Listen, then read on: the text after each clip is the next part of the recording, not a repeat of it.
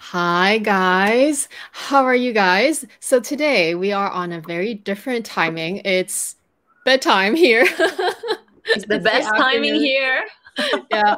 But the reason why we have a very special timing is because we have a very special guest today, and she's in the UK. And that is why we had to coordinate a different time. So thank you so much for joining us. It is indeed Amelia Rose. But before we bring her in, I just wanted to do a couple of housekeeping. So some people are still maybe confused about the calendar. So I posted it again. Well, I just posted it on my community posts. So all the different timings and daylight saving different timings are all updated on the calendar. So you can go and double check that. And by just following Kat and myself and just making sure that you look at, maybe click on that little notify button to make sure that you know when these live streams come on.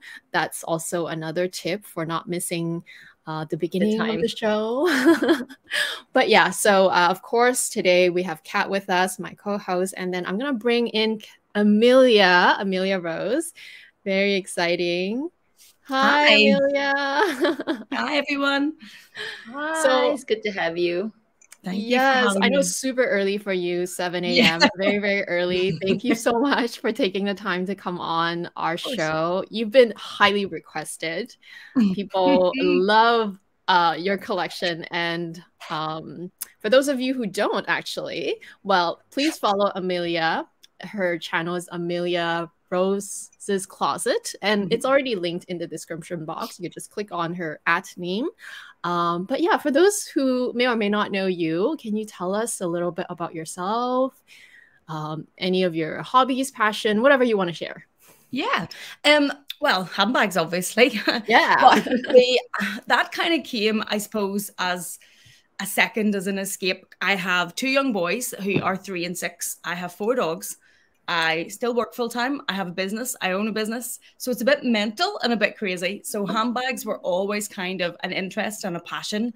So I, through lockdown, found it difficult. I've never been a stay-at-home mum. I've always worked. So I find it difficult being at home with the children. And I don't, obviously, I love them to death, but I have definitely a renewed respect for parents that stay at home because it's not easy.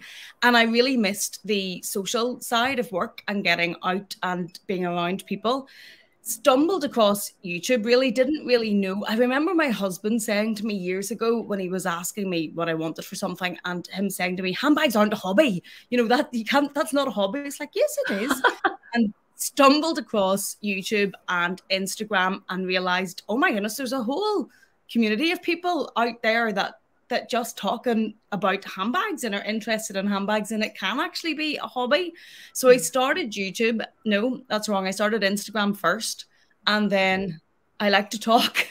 So that kind of led on to YouTube then. So I do that. And then I obviously have 4 dogs, which take a lot of time, and they're a hobby in themselves. They're a lot, but I love them. They're like 4 extra children. They take a lot of work, but they're amazing. Oh, that sounds amazing. I didn't know that you had 4 dogs. Yeah, I think when I watched some of your videos, I saw like a dog or 2, but I didn't know it was like 4 dogs. Hard to get them all at one place at one time, sitting still. But there's 4 of them, and they're all the same breed. So you could see 2 and another 2 and think it's the same 2. But it's busy, like it is busy with them, but they're a lot of fun. They're a lot of fun, and they keep things light, and they keep you have to, like them and the kids, you have to get up, you have to do things, you have to be outside, you can't. Keeps you active. I love the idea, but I don't know for sure if my husband is allergic, but he would say something like that, It's like, oh, I'm allergic to pets. So basically they just don't want to take care of having to, when we pick up got the poop and stuff like that. But I think that's just one part of it, right? They are children. You have to. Totally. Like, I love animals, and when we got the first puppy, I didn't tell my husband. He wasn't my husband back then. I think were we engaged, but I waited till we had an argument, and I'm quite fiery and he would be less fiery. So I waited till we had an argument that was his fault and one that was definitely his fault. So I waited to then, and then whenever I wasn't speaking to him, I just went and got the puppy and didn't tell him. And then he said, he came into the house and he said, where are you going tonight? And I said, I'm going to get my puppy. And he laughed and he said, no, you're not. And I said, yes, I am. But it had been a pretty bad argument and he was trying to get back into the good books. So I timed it well. And then I'm very impulsive as well, very impulsive. And he was like, are you really going to get a puppy? Yes. And off I went, come home with the puppy. But the argument had been so bad, he didn't want to say too much because he was trying to get back into my good books. And yeah, home came Louis. That was Louis, who's our first. And I'm not the best way to buy to take animals, anybody out there that's looking for animals. But I'm so impulsive. We didn't even have a bed or food or anything. I just went and got him and off we came home. And now there's 4. Wow. What a great story. And my husband would have told you he wouldn't be as much of an animal person. And when we first met, you know, he didn't want a dog. He wouldn't have been. And now there's 4. So we see how that went. Maybe that's the strategy here.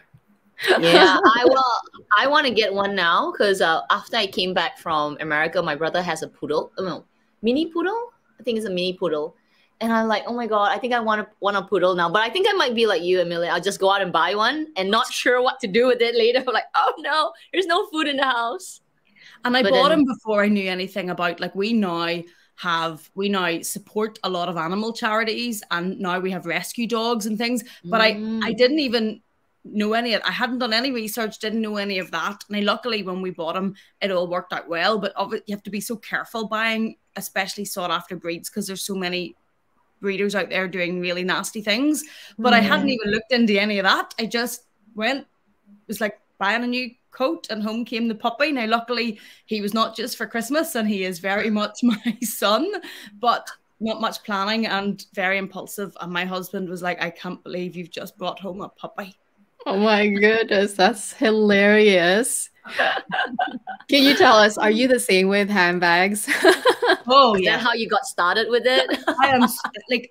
I am so impulsive about everything I do in life. Like I opened my business pretty much on a whim, on impulse. Oh, wow. My husband had always talked about wanting to move away, to move somewhere warmer. And he lived in America for a couple of years. We both lived in Australia. And he wanted to move away. But I opened the business on a bit of a whim and thought, well, sure, we'll see how it goes. And then the next thing, proper business. And then I was saying to him, oh, well, that's a bit harder to leave that now, isn't it? And how would I even do that? And so impulsive. Same with handbags. I have to learn. I'm trying to work on it, that you don't just see something, like it, buy it at these prices. And then there's been things like I have bought on impulse and loved the look of, and they're never going to work.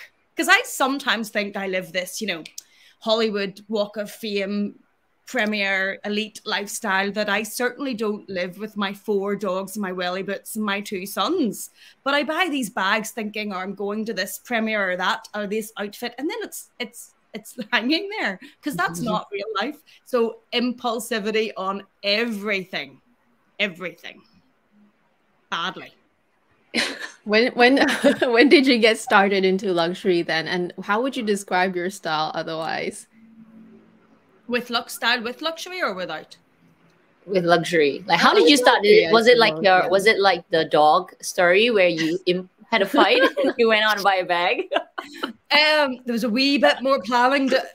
Isn't this a disgrace? There was a wee bit more planning to the first bag than there was to the first puppy. So I got my first bag for my 30th. I hadn't really known, grown up, I don't come from money or a moneyed area or anything. So I come from social housing and a single parent. So I didn't really know what even Louis Vuitton, Chanel, what the designers were. So it definitely wasn't from that. But when I started working and started to being out and about in work, I remember seeing Louis Vuitton canvas, the monogram, and not everywhere, because where I live and work, in work, you would see, yes, a bit more of it than you would see. Oh, did you find something? We have an intruder. I knew this would happen. It's okay. Hello, child. That's okay. You can have that. Take that back to your room, please. See, this is the reality of it. You know, there's a child over there, but we'll not worry about that. So you would see a bit more of handbags, luxury handbags around work than you would in general, but you still wouldn't see a huge amount of them. And I remember seeing a colleague who I'm still friendly with the Neverfull, and it was in the traditional monogram, and I love that. And I was just done for. And I remember saying to her, oh, I want to get to the point that I can get one of those. And she's a few, probably maybe 5-ish years ahead of me. And she said, well, you know, you'd want to be aiming a wee bit higher than that. And I was like, no, that is what I want. That's my dream bag. So I was fixated on it then, only I couldn't get my head around the price. And when I say that now, compared to what sometimes is sitting behind me, is crazy to see how things have came on. But I couldn't get my head around the price of the Neverfull. And when I bought mine, it was €550 for the GM, which is about £480. And I think it's now about £1,200. So it wasn't even, by today's standards, very much money. But for me, when I looked at it and saw it was about nearly £500, I thought I could never spend that on a handbag. What little did I know? But that's what started it. And then I was fixated on that bag. And then I had planned to get it for my 30th, and I was away with my friends, and we did go and see it, but I couldn't get over the price. I was like, I just can't. But then I was in Rome with my now husband for my 30th, and I bought it then. And I walked around with the biggest Cheshire grin and the chocolate brown shopping bag, and I just loved my life. I thought it was amazing. And that started this craziness. Started it. That's so amazing. I can relate to like not really knowing these brands. I mean, I see LV around, but I don't really know. Like I know, but I don't know. And Chanel, definitely, I did not know that it was so, like, it was this even higher tier. I had no idea. But yeah, it's sort of very strange how time has changed from being so like we're so hard on ourselves and being so scared of buying that thing, which of course, if you compare it to the price today, it's like 5 times more, whatever times more. It's just so insane how much it has changed over the years, and how now we're like talking about these prices and saying things like it's more reasonable and this and that, and still just insane prices. But it yeah, is. I love this My story. different language. Like there's prices now that and what's one of the reasons I started YouTube, there's prices, or I would be saying, say a Chanel bag, oh well, this is seasonal, so it was a bit more reasonable, so it was £4,000 as opposed to £6,000, and people in my normal life would look at me like I needed locked up, put in a straitjacket and walk down the road, because that is just crazy talk.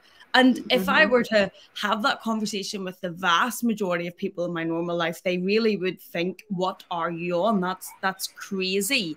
But it's like a whole different language, and it's great to have a sort of community to talk about it and not look at you like you're completely crazy. But it's sometimes I have to not think about it rationally too much, because when you set that aside, real life prices, it's nuts.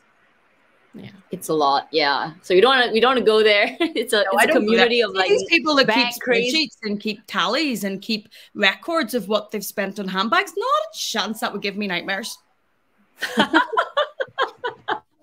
Yes. Having said that, I think you have some eye candy for us, right? Could you show us your oldest and perhaps your newest handbag so we can see the difference? This is the first. Yes. Okay. Let me enlarge you. So this doesn't even have the tags anymore. The little string things. This is the one that I got. Oh. So this will never go anywhere, even though she's retired from active daily use. But she doesn't have, these little pulls are gone. You can see, like, I put this bag. You can replace those. All of these bits are just cracked and gone. The corners are pretty worn. Oh. But this bag had 10 years of daily use. So every time I go to work, which is every day, this would have been filled with laptops, notebooks, pens. Like there's pen marks inside it. There's if I showed somebody who really looks after the bags, the inside of this bag, they'd have a fit. There's everything in this bag, but it went to work every day for 10 years. Every time we went on a plane, every time we went away for a weekend, traveled, this came with me. This used to come to the beach. This came everywhere. So I think for 10 years of really heavy use, that's pretty okay, I think. But she is the oldest. She sits up here. We're in my office at the minute. We're in my office because I thought if I came in my office this early in the morning, we might escape my children for the full live show. But we have one over here who's playing with teddy bears and dinosaurs together. So we'll skip past that. So this is the oldest. She sits in my office beside my desk and generally holds papers of what I'm working on. And then the newest is well, I have a confession. Oh, I love this one. I saw your unboxing. It was so epic. I have a confession. There's a couple of newer ones that are still in boxes that I haven't even opened yet. Okay. But we're going to also skip past those. So this is the newest of the ones that I've actually opened. And where is the camera? There is the camera. Well done, Amelia. It's early, everybody. So this is the newest of the ones that I've actually opened, and it's so usable. I love this bag. This is just, and I've put the brooches on. So I talked about. I love your brooches, especially that Chanel one. I thought it says POW or something, that red one. Yeah, I love that one. Even that face is so cool. Oh my goodness. So I've put, I really can't figure out, I don't normally film in this, so I don't know where the camera is. Yeah, these are, I think they're pretty funky, and I think they just add something to the bag and just make it a bit quirky. So that has been being used quite a bit because I can fit nappies and wipes in it. Welcome to my real life. It's very glamorous. So that's been coming a lot of places. So that's the newest that has been opened, and there's a few hidden confessions that I'm not going to think about just yet. We'll find out when you're ready. You know, when I saw your unboxing of this denim bag, it kind of sparked in my head too. I was like, oh my gosh, instead of the 22 bag, which I know a lot of you already know what happened to my 22 bag, I should get this one if I could find it somehow, like if I could find it somewhere. And I think it came in, it's this color, but I think it came, there's a purple version, and I think there was a green version. There was the green. I actually really gray, like this I think. bag. In green. And the gray. I think 408 California was actually selling her green recently on Instagram, wasn't she? But it's really easy to use, and this is probably my version of, say, the 22 bag or jumbo or something, because it's that bit bigger, fit a bit more in, but easier to use. I feel like this is better than the jumbo. The jumbo is very structured and it's very bulky. So yeah, exactly. Living Lux with Meredith. It came in pink, purple, green, and black. The black is kind of like gray. Black. Oh, it's like gray. It's like a denim gray, isn't it? It's like I think so. I think I remember seeing black. something. It's kind of like a grayish denim. It's pretty. Oh my goodness. Thank you. I remember seeing 48 California 48. Is that 40 something? It's 408 California 408. She used to have a YouTube channel because I remember watching her unbox the green one actually. And I think she unboxed that not long before she stopped her channel, but she's still on Instagram. But I think she was selling it quite recently. She was, and I was quite surprised because it's really, really popular. And I remember she liked it. But I was like, oh, should I buy that bag from her? But I think she was only selling local in the States. Yeah. But it's a good bag. Yeah. I'm sure it's already sold. I do still see your bag, not your size, but I do still see your bag from time to time in my boutique. Like it just comes in here and there, like, or maybe they just still have a stock. I think it's a few years ago, but the person I bought that from, it was in, I think, Selfridges. Do you want to take that over there? Because we can all hear Coco. Aww. I think it was in Selfridges maybe only not that long ago. I think they'd maybe brought out some of the back stock, and the person I got it from got it quite recently, I think. So they might still have some of them about somewhere. And I think, I think the CC Spy Laura has it. I think she got it quite recently as well. So I think there's maybe some hidden in cupboards somewhere that could be brought out. Yeah. I believe so. I have seen it myself even in my store, but only the small size. Which of The small course was quite small, wasn't it? It was smaller than the normal mini, I think, from what I remember. It was very small. Yeah, it kind of looked more square than anything, which I Mm. didn't need another mini bag to be honest. But Although yeah. I watched your handbag collection yesterday, and it Oh, has changed so yes, much. it has. It really, really has. It took me, and it wasn't even that long, but because the youngest is sick, I think it took me about 3 times to get through the whole thing. But I was I really talk a lot. changed so much, and there's so much more black than there used to be. I know. I need to add more color. I'm so inspired right now after seeing, especially like every time I see either your thumbnails or whatever you unbox or just behind on your wall, I could see all the colors. I'm like, oh, especially because they're all fuchsia, pink, and red. Like that's my favorite color on top of that. Also, something I'm impulsive with, though, because I would get asked quite a lot about, do you really need that many fuchsia bags? Or do you really need that many bags that are the same color? I can see Meredith in the comments. Meredith will support me on this. You know, there are a lot of bags there that are very similar in color, and you are sometimes going, which one out of these? And then, but I tried buying, I have bought neutral bags thinking I need something a bit more neutral for when I decide I'm going to be slightly more elegant for the day, which doesn't happen very often.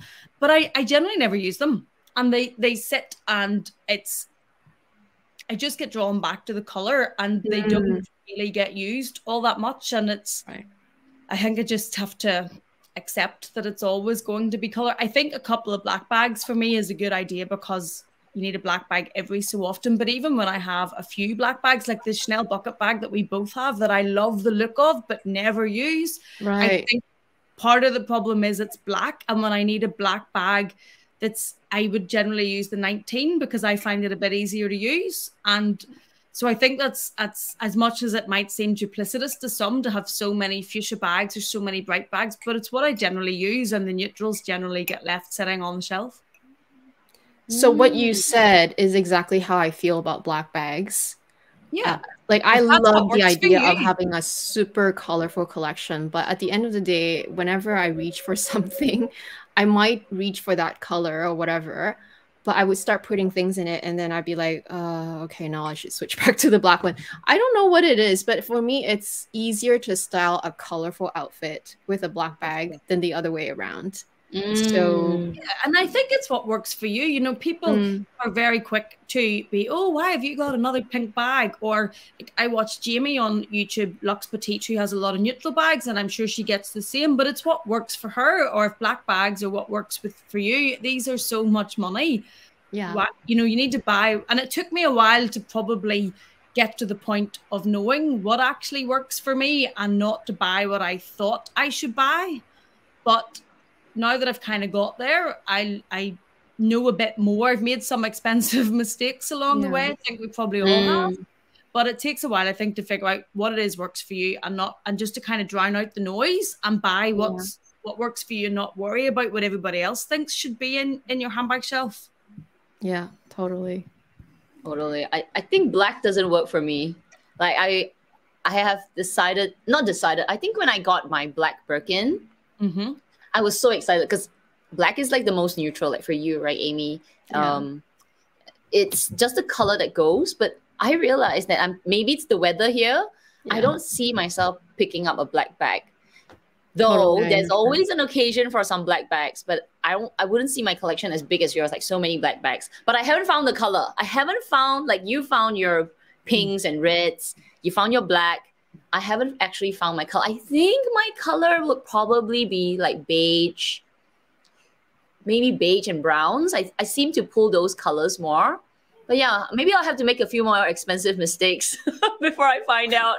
Oh, yeah, I've been there, done that. Yeah, and I still think that we will keep making them here and there anyway.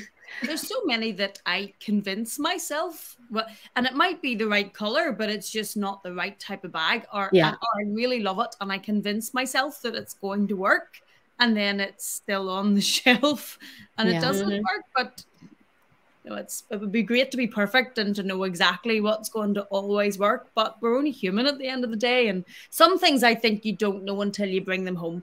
And I know that people sometimes you can get a bit of criticism about, oh, you bought that and now you've sold it. And why did you? Because there are some things you just genuinely don't know until you bring home and try to use. And as you said, Amy, you put your stuff in and then you realize this doesn't work as well as that does. Or and it's only when it's there that you figure out this is just not working for me. I've had a few bags like that I thought would have been perfect. I thought they were going to be great, and it just didn't work for one reason or another.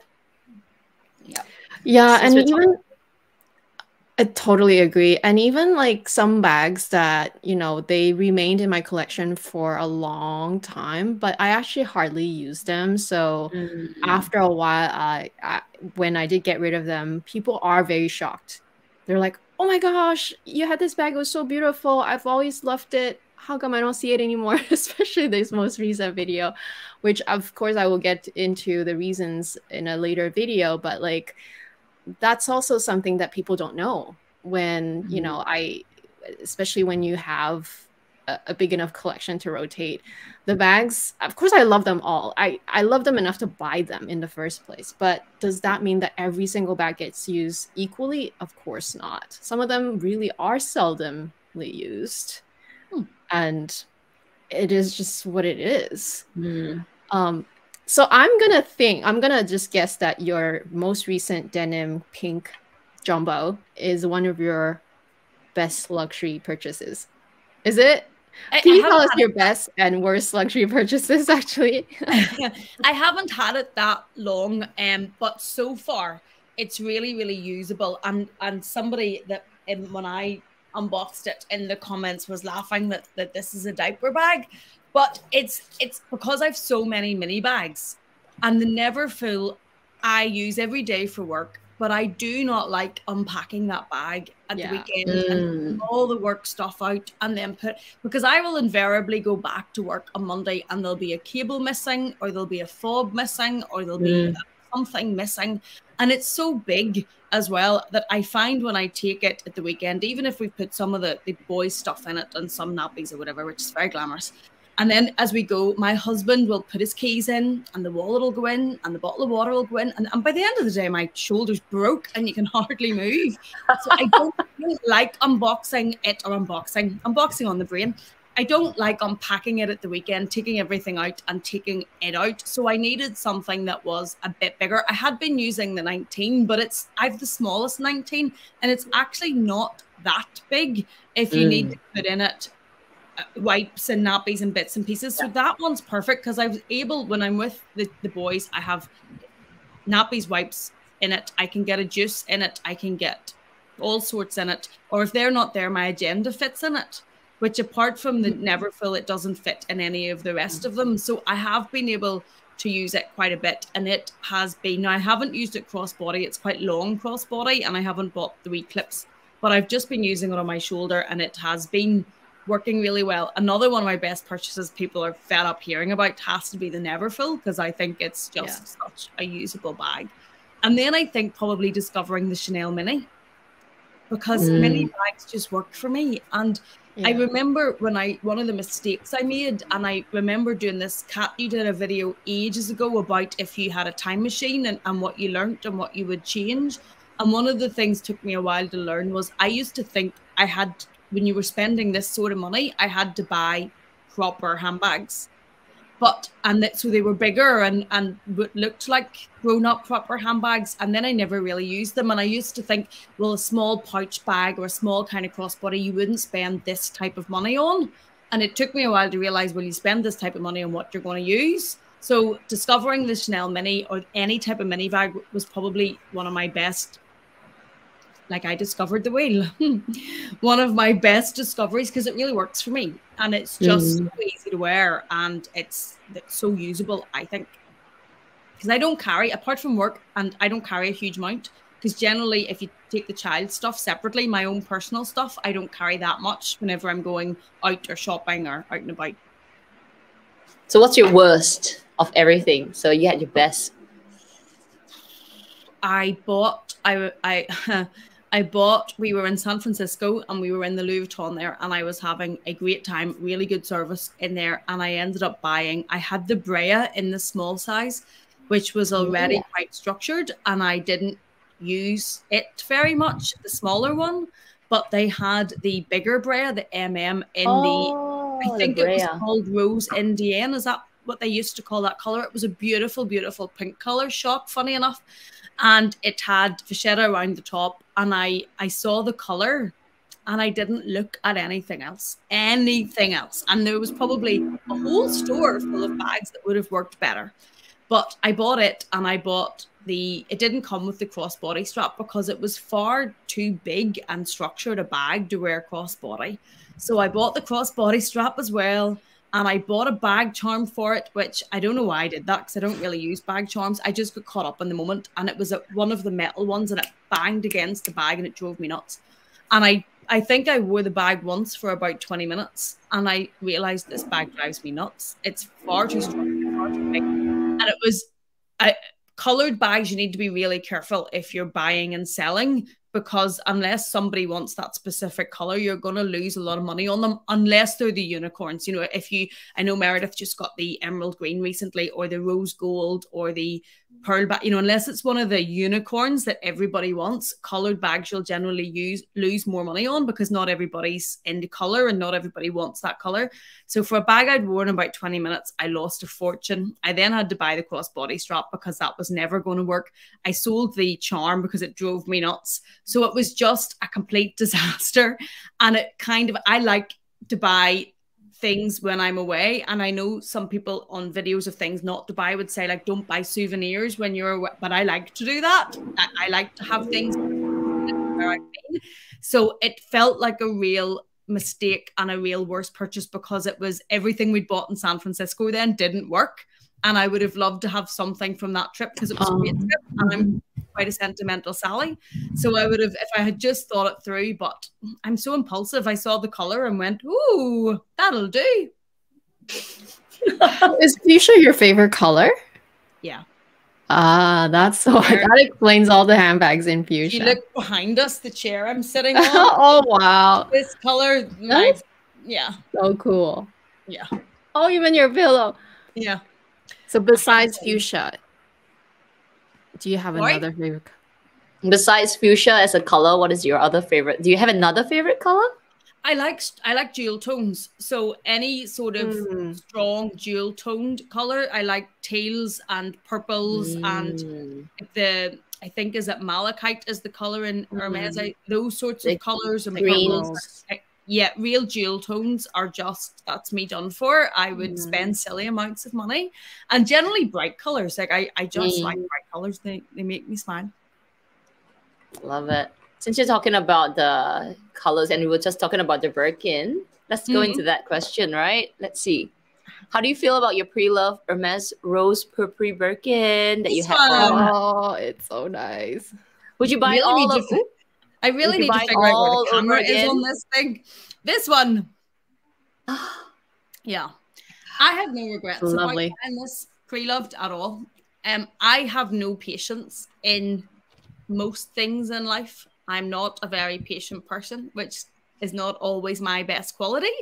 Sometimes it's my worst quality.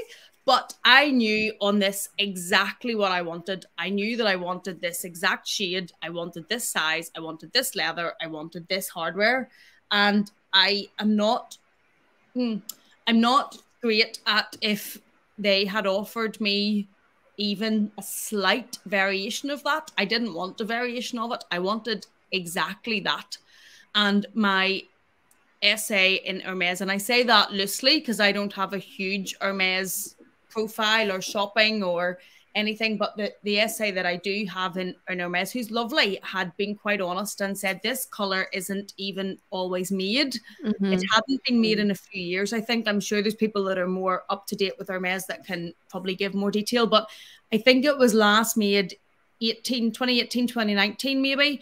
There was then talk on Instagram, I think this year, that it was maybe coming back, but I don't know if it did. So she was quite honest with me and said, I don't know if I'll ever be able to get you that bag in the exact color. And I just this is what I wanted, so this is what I was buying. And I am not also great at buying things.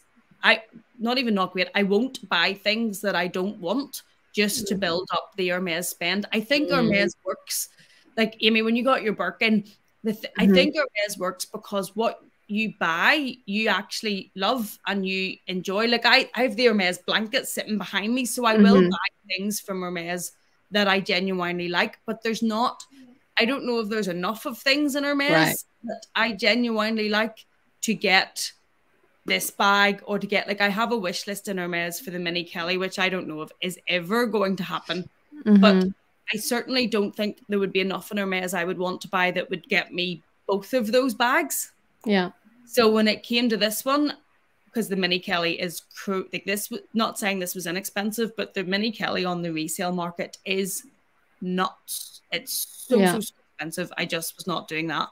So I thought I would buy this one in exactly the specs that I wanted. And if the Mini Kelly comes from Hermes, great. And if it doesn't, it doesn't.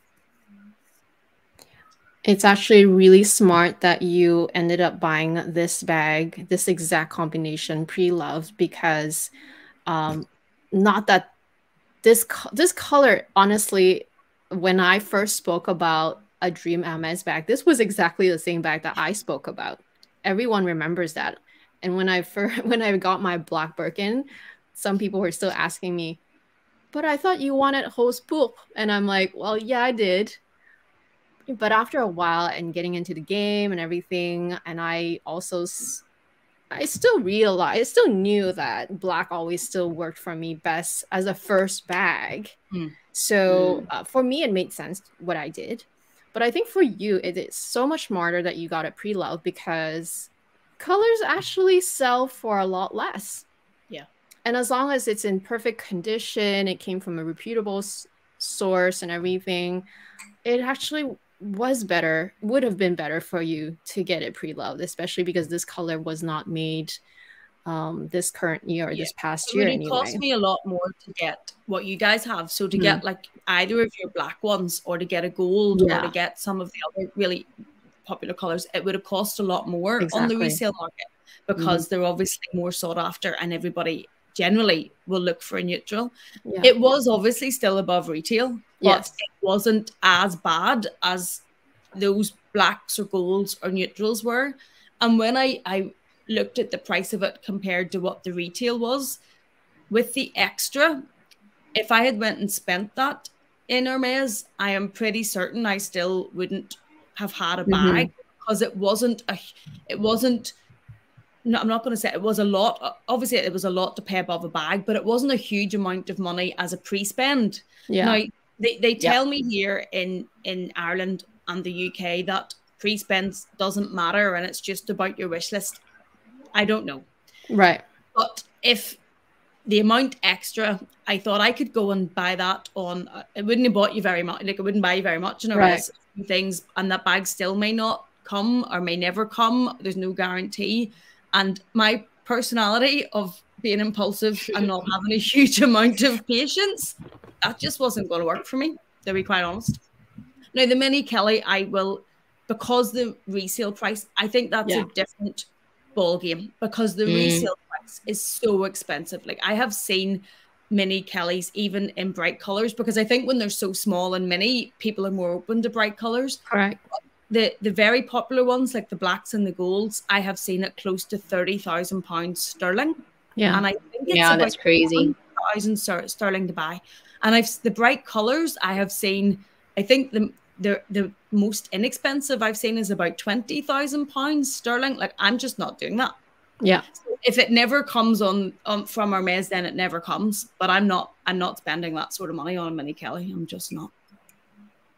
Totally agree. So you chose the Birkin 25 in this color. Still the right decision? Why 25? I just don't really use big bags. And when I say that, I get a few people, I say that in videos, and people, oh, but the Neverfull. The Neverfull is my work bag. I use it for that specific reason. I use it for work. I use it for travel. And that's why it gets so much use. But in everyday normal life, I just don't use big bags.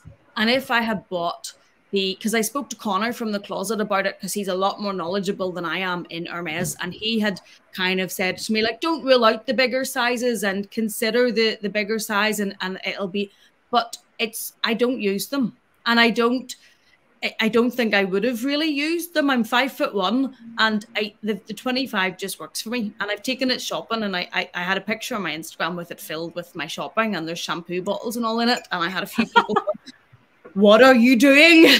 Taking out of the Birkin. But I just banged it all in. And I think for a bigger one, I just don't think I would have used very much. Yeah. Yeah.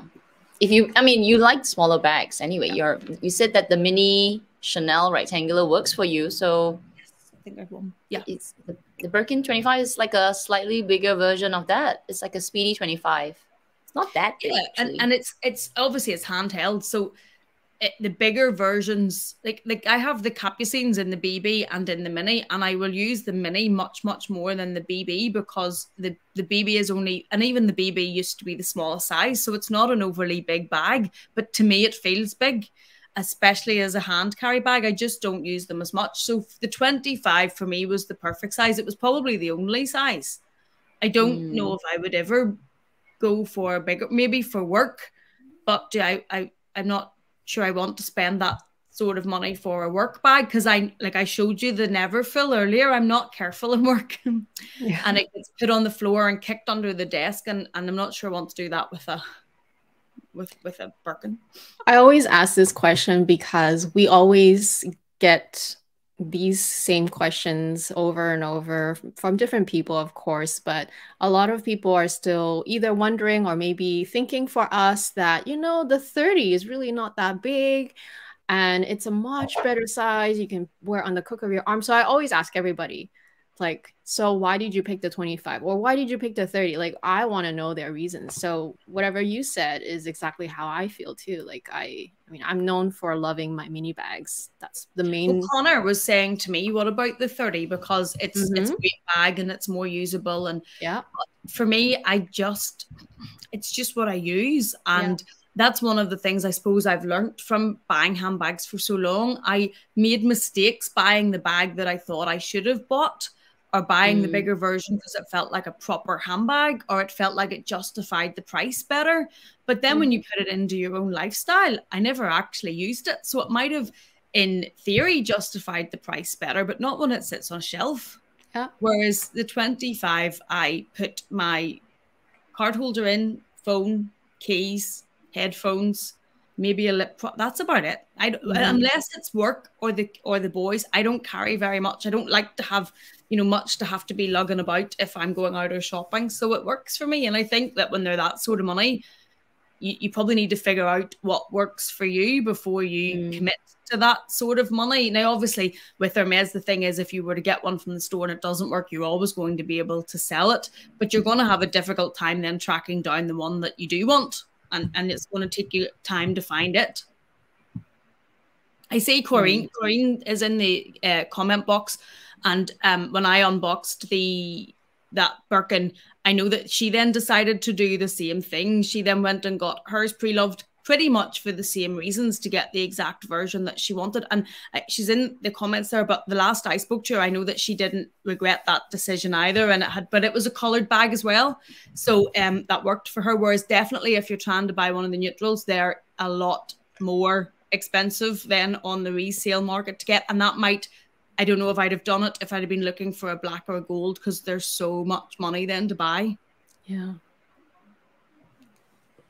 So we have the same question, but this viewer, Luxie, for the love of bags, she has the same questions. Love Amelia's collection, so unique. What is your favorite brand, or what are your other favorite brands? Or actually, what are your favorite brands? Probably Louis Vuitton. I don't think that comes as any surprise. That was my first kind of luxury, walk into luxury. And I think one of the reasons they have stayed, well, there's a few reasons why they've stayed one of my luxury brands. And I know at times they get a bit of, it's repetitive, or the monogram. Oh, don't start me on the word basic. I can't with that. People, but I don't agree with any of that. I think that they are a luxury house, I still love their monogram. Like if the Birkin and the Neverfull were both to disappear and I was told that I could only replace one of them, I'm replacing the Neverfull above the Birkin because it's so really? Yeah, every day of the week. Doesn't, without even consideration. And Louis Vuitton for me was also one of the houses that I first felt comfortable in. And when I started going into luxury stores, because I don't come from money and I don't come from a world where you went into those stores, I used to feel very, very uncomfortable. And I used to feel very awkward and like I didn't belong in them. And we all know that at times the staff can make you feel in a certain way, or I would have just felt like I shouldn't be there. And I have a certain nervous tell that I would find myself doing when I was in those stores. And I think Louis Vuitton was one of the first where I felt really comfortable. I'm lucky in Dublin because the staff in Dublin are fab. But even when I was in like New York or San Francisco or somewhere, I always found that in Louis Vuitton, I felt more comfortable and I thought the staff were just a bit more welcoming than, say, Chanel. So they definitely are one of my favorite brands for that reason. I also love the monogram. I love I love the capucines. I love the Petite Malle. I am obsessed with. So Louis Vuitton, definitely. Chanel, because I love the bags. It took me longer to get into Chanel for one, the cost, obviously, but two, also going into the store. And some experiences of just feeling so uncomfortable and feeling not good enough to be in a store. Now that's crazy because you're going into a store where people are selling you things, you have the money, they're very expensive, but you're made to feel as if you're not good enough to shop in that store. And it took me a while, and I think it's easier as you get older to just feel comfortable in those places. And again, Dublin, the stores in Dublin are very small, and the staff I find in them are really good because they're just very down to earth. And I started going into Chanel in Dublin. Probably that helped break down the sort of barrier about it. But I do love their bags and I do love their costume jewelry as well. And I love their shoes. I love some of their trainers. I'm yet to get too much Chanel ready to wear that I think works for me. I was insistent. I was trying on Chanel tweed jackets and I looked like a granny in all of them. It looked awful. I've also got recently a bit into Dior. I got the the small lady Dior in the bright, I didn't actually bring it up, but in the bright pink color with the bright iridescent type hardware. The hardware is multicolored and I think that bag's pretty fab. And I like a lot of Dior's costume jewelry. I haven't got as much into Dior as Louis Vuitton and Chanel yet. But I don't know if there's as many of their bag styles that call me as in the other brands. But I would say Louis Vuitton and Chanel are up there. So Hermes is not up there.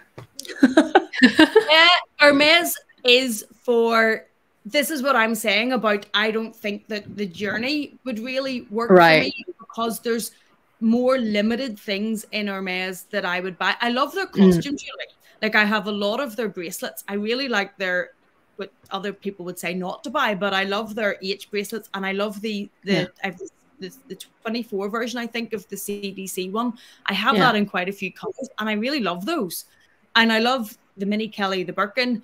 I love some of their trainers I really like, and there's some of their fine jewelry I really like, but there's not a huge broad spectrum in Hermes, and I think that's a problem if you're going to be looking to try and get one of the very popular bags. I think, like you guys, I think both of your channels is probably one of the first channels I ever saw the ready-to-wear in Hermes being worn in a way that I actually thought was wearable. And you guys both have this, enjoy more of the footwear, and the Amy, you've the jewelry, and Kat, I know you've the clothes, and I think you probably need to love it that much if you're going to be on the journey to be getting one of one of the bags. It kind of sucks you in though, and in a good way, not in a bad way, because first I think all of us want to go and start the journey because of the bags, but I mean, I'm speaking from my own experience, is that, yeah, I still want the bags because whether it's LV, Chanel and all, I'm always eyeing the bags. But I think after doing it for 2 years, is it 2 years? Has it been 2 years? About 2 years. I actually do like I'm starting to like other things from them as well. So the shoes, I really enjoy. I love their makeup, like, which is so stupid to buy their makeup because it's so crazy expensive. But yeah, you got to kind of find the stuff. It's definitely not like say LV, where you can actually explore more of just the leather goods, like or the canvas goods, where you can buy the SLGs, you can buy, all kinds of bags. That is kind of limited. In Hermes, it's slightly more. I feel like it's more of like a lifestyle where they want to really make sure that it's not just the bags that you want to go after the brand. It's all encompassing, even like the blanket that you have at the back. Even now, I'm looking at my little cups. It's so like, look at your cup, Amy. It's so so I don't know. That's why I say it sucks you in, because once you start holding a little bit, you're like, ooh. But I think wearing my foundation today. But I think isn't that what they want? I think that they want the bags to be going to people that enjoy the whole package. Like, I do love their homewares. I have on my desk over there is the little tiger tray as well. I really like their homewares, but I am a bit of a nerd when it comes to like homewares and stationery and stuff. But I think they want that. I think they want people that love the brand for all of the brand and want to be in the the makeup, the homewares, the clothes, the jewelry, to be then given the bag so as the bag complements all of the rest of the lifestyle. And I think that's ideal. Like, that's probably what Hermes wants to do, is ideally, okay, get the people to be all encompassing. It's a lifestyle, you love it. The only issue is they don't have enough bags to go around, which causes this chase and the satisfaction, because you actually really love the brand. You like, I like your shoes, I like this, but every time you go in, you can't get the bag and then there's no shoes. So in a way it backfires a little bit, because you're trying to love the brand as a whole, or you're actually loving it already, but it's not able to fulfill you fast enough. And it's not even about being greedy, right? It's like everything is just no shoes, no orans, nothing. Oh my God. That's one of the problems I had when I started looking at Hermes in Dublin. The boutique in Dublin's tiny. Like, it's a very, very small concession. And no matter, like, if shoes, bracelets, there's so little stock. And I would have been asking for things that probably aren't that popular, a certain color of a bracelet, or the ring that I had tried to get, or certain trainers. And they never had any of the stock, and she'd have to say, come back months later. I haven't forgotten, but they're not there. So it's very hard to do what, if you're trying to buy a bit of everything and it's not there. And I think stock's probably gets in everybody's way, doesn't it? Stock is definitely an issue, and that's something that I kind of learned the hard way, because unlike the other brands where you are able to text your essay in advance and tell them this is what I would like, and they try to get it for you if they can. Hermes is the other way around. It's more about going into the store and experience what they have in stock, which is, after I think 2 or 3 visits, I realized that it was pointless for me to text my essay what my wish is.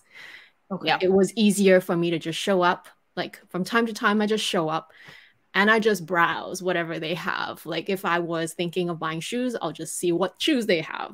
If I was thinking of looking at their ready to wear, which my essay, knowing that I do buy ready to wear, will tell me that, oh, the new collection has launched. Would you like to come in this week? So I would literally just go there without telling him what I wanted in the first place, because I will be pointless. They can't put it aside anyway. So you would just show up and buy what they have. So it's sort of, lifestyle is really the word. Like, you can't really just pick and buy that. You just go and you spend time. They want that too. Like, my essay was explaining to me that that's actually their goal, is for clients to experience the store, not to just text someone so that you can put that aside. Like, that doesn't feel very luxury to, like, that's not the sort of like the representation of how they want the experience to be. So in a sense, it's good and bad. It's bad because you can't get exactly what you think you want. And at the end of the day, you just have to buy what they have, which is not always what you wanted. So it's a bit of a learning curve, and it's a bit of a it wouldn't work for everyone. Like if you don't have that patience, it definitely would not work. That's why I have no regrets about buying the Birkin pre-loved in exact, like that would not work for me. I can tell you now. Yeah. I'm not, if I, like I knew exactly what I wanted with that. And if I go in, and that's maybe why I wouldn't get anywhere with Hermes, because when I'm looking for specific things, if it's not that specific thing, I'm probably not going to shop what they have and take an alternative. And my patience levels aren't huge.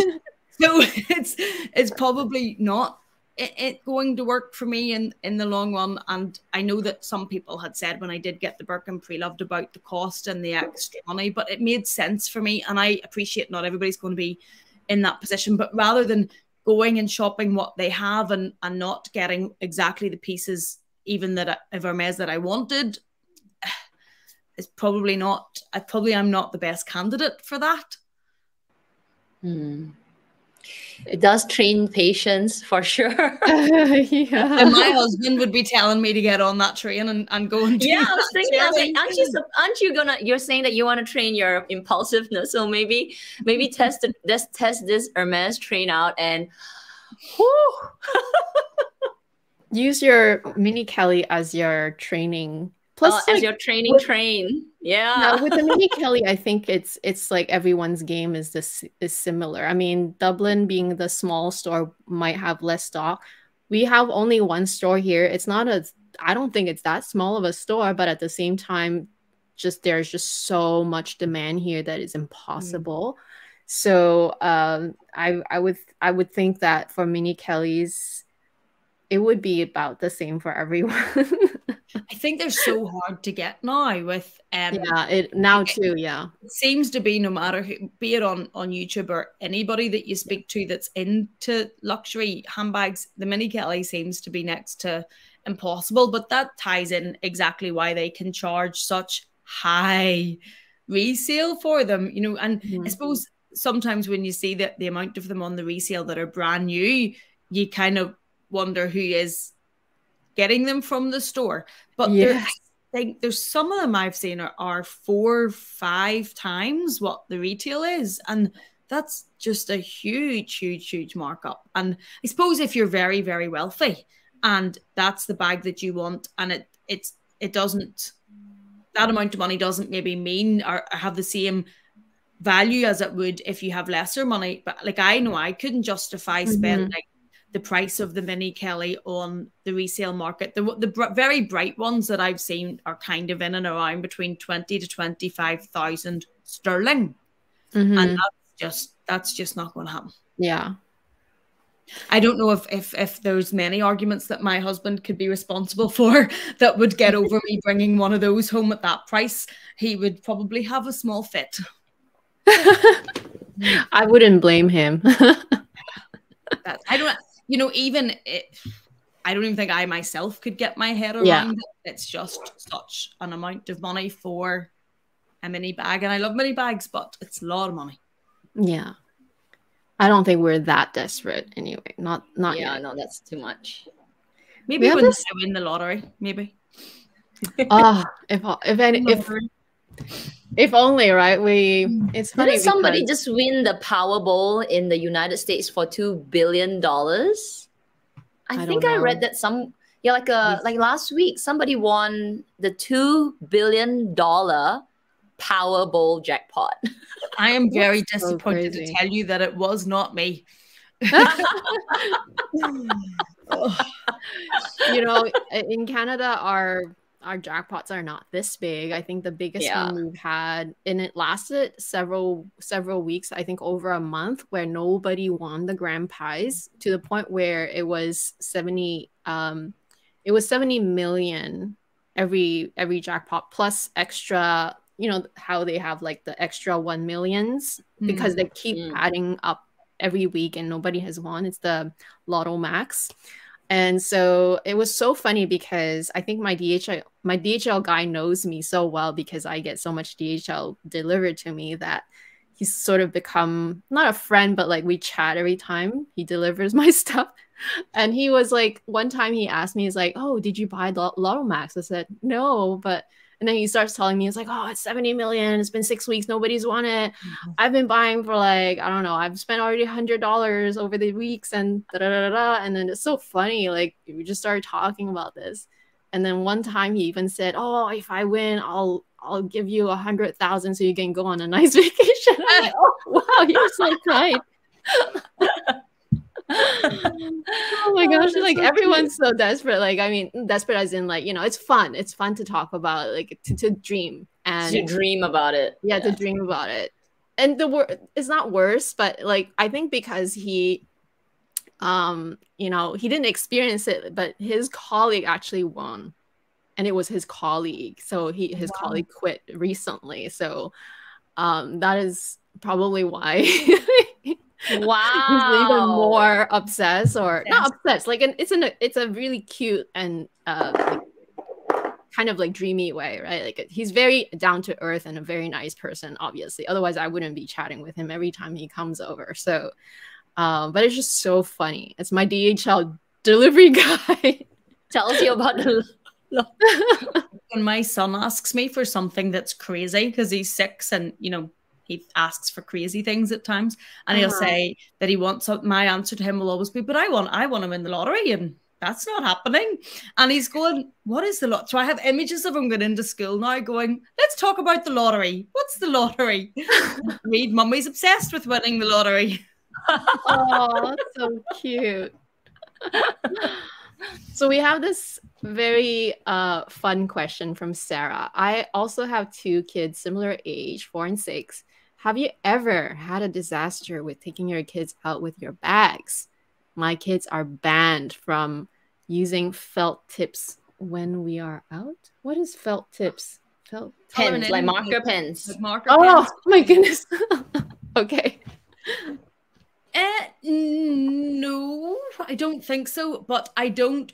That's why the multi-pochette gets a huge amount of use by me, and it's probably not one of my favorite bags aesthetically, but it's really easy to use with the boys. It's light and it's canvas, so it's not that it's completely damage-free, destruction-free, but it's going to stand up to them a lot more than some of, say, like the Chanel lambskin or something. So whenever we're out with them, I generally will be taking bags that are going to take a bit more 3 and 6-year-old boy activity than what some of the other bags will be. We've had disasters though, like we got a renovation done at the back of our house, and there's all new woodwork in, and on the skirting board, which is really, really deep skirting board, my oldest son's name is written in red crayon on the skirting board, because why would you not? And then there's other, like, so we have had them with their markers and pens drawing on things. So I don't, whenever they're out and we're with them, I probably have one of the canvas bags and not one of the other bags, because you just never know what they're going to get up to.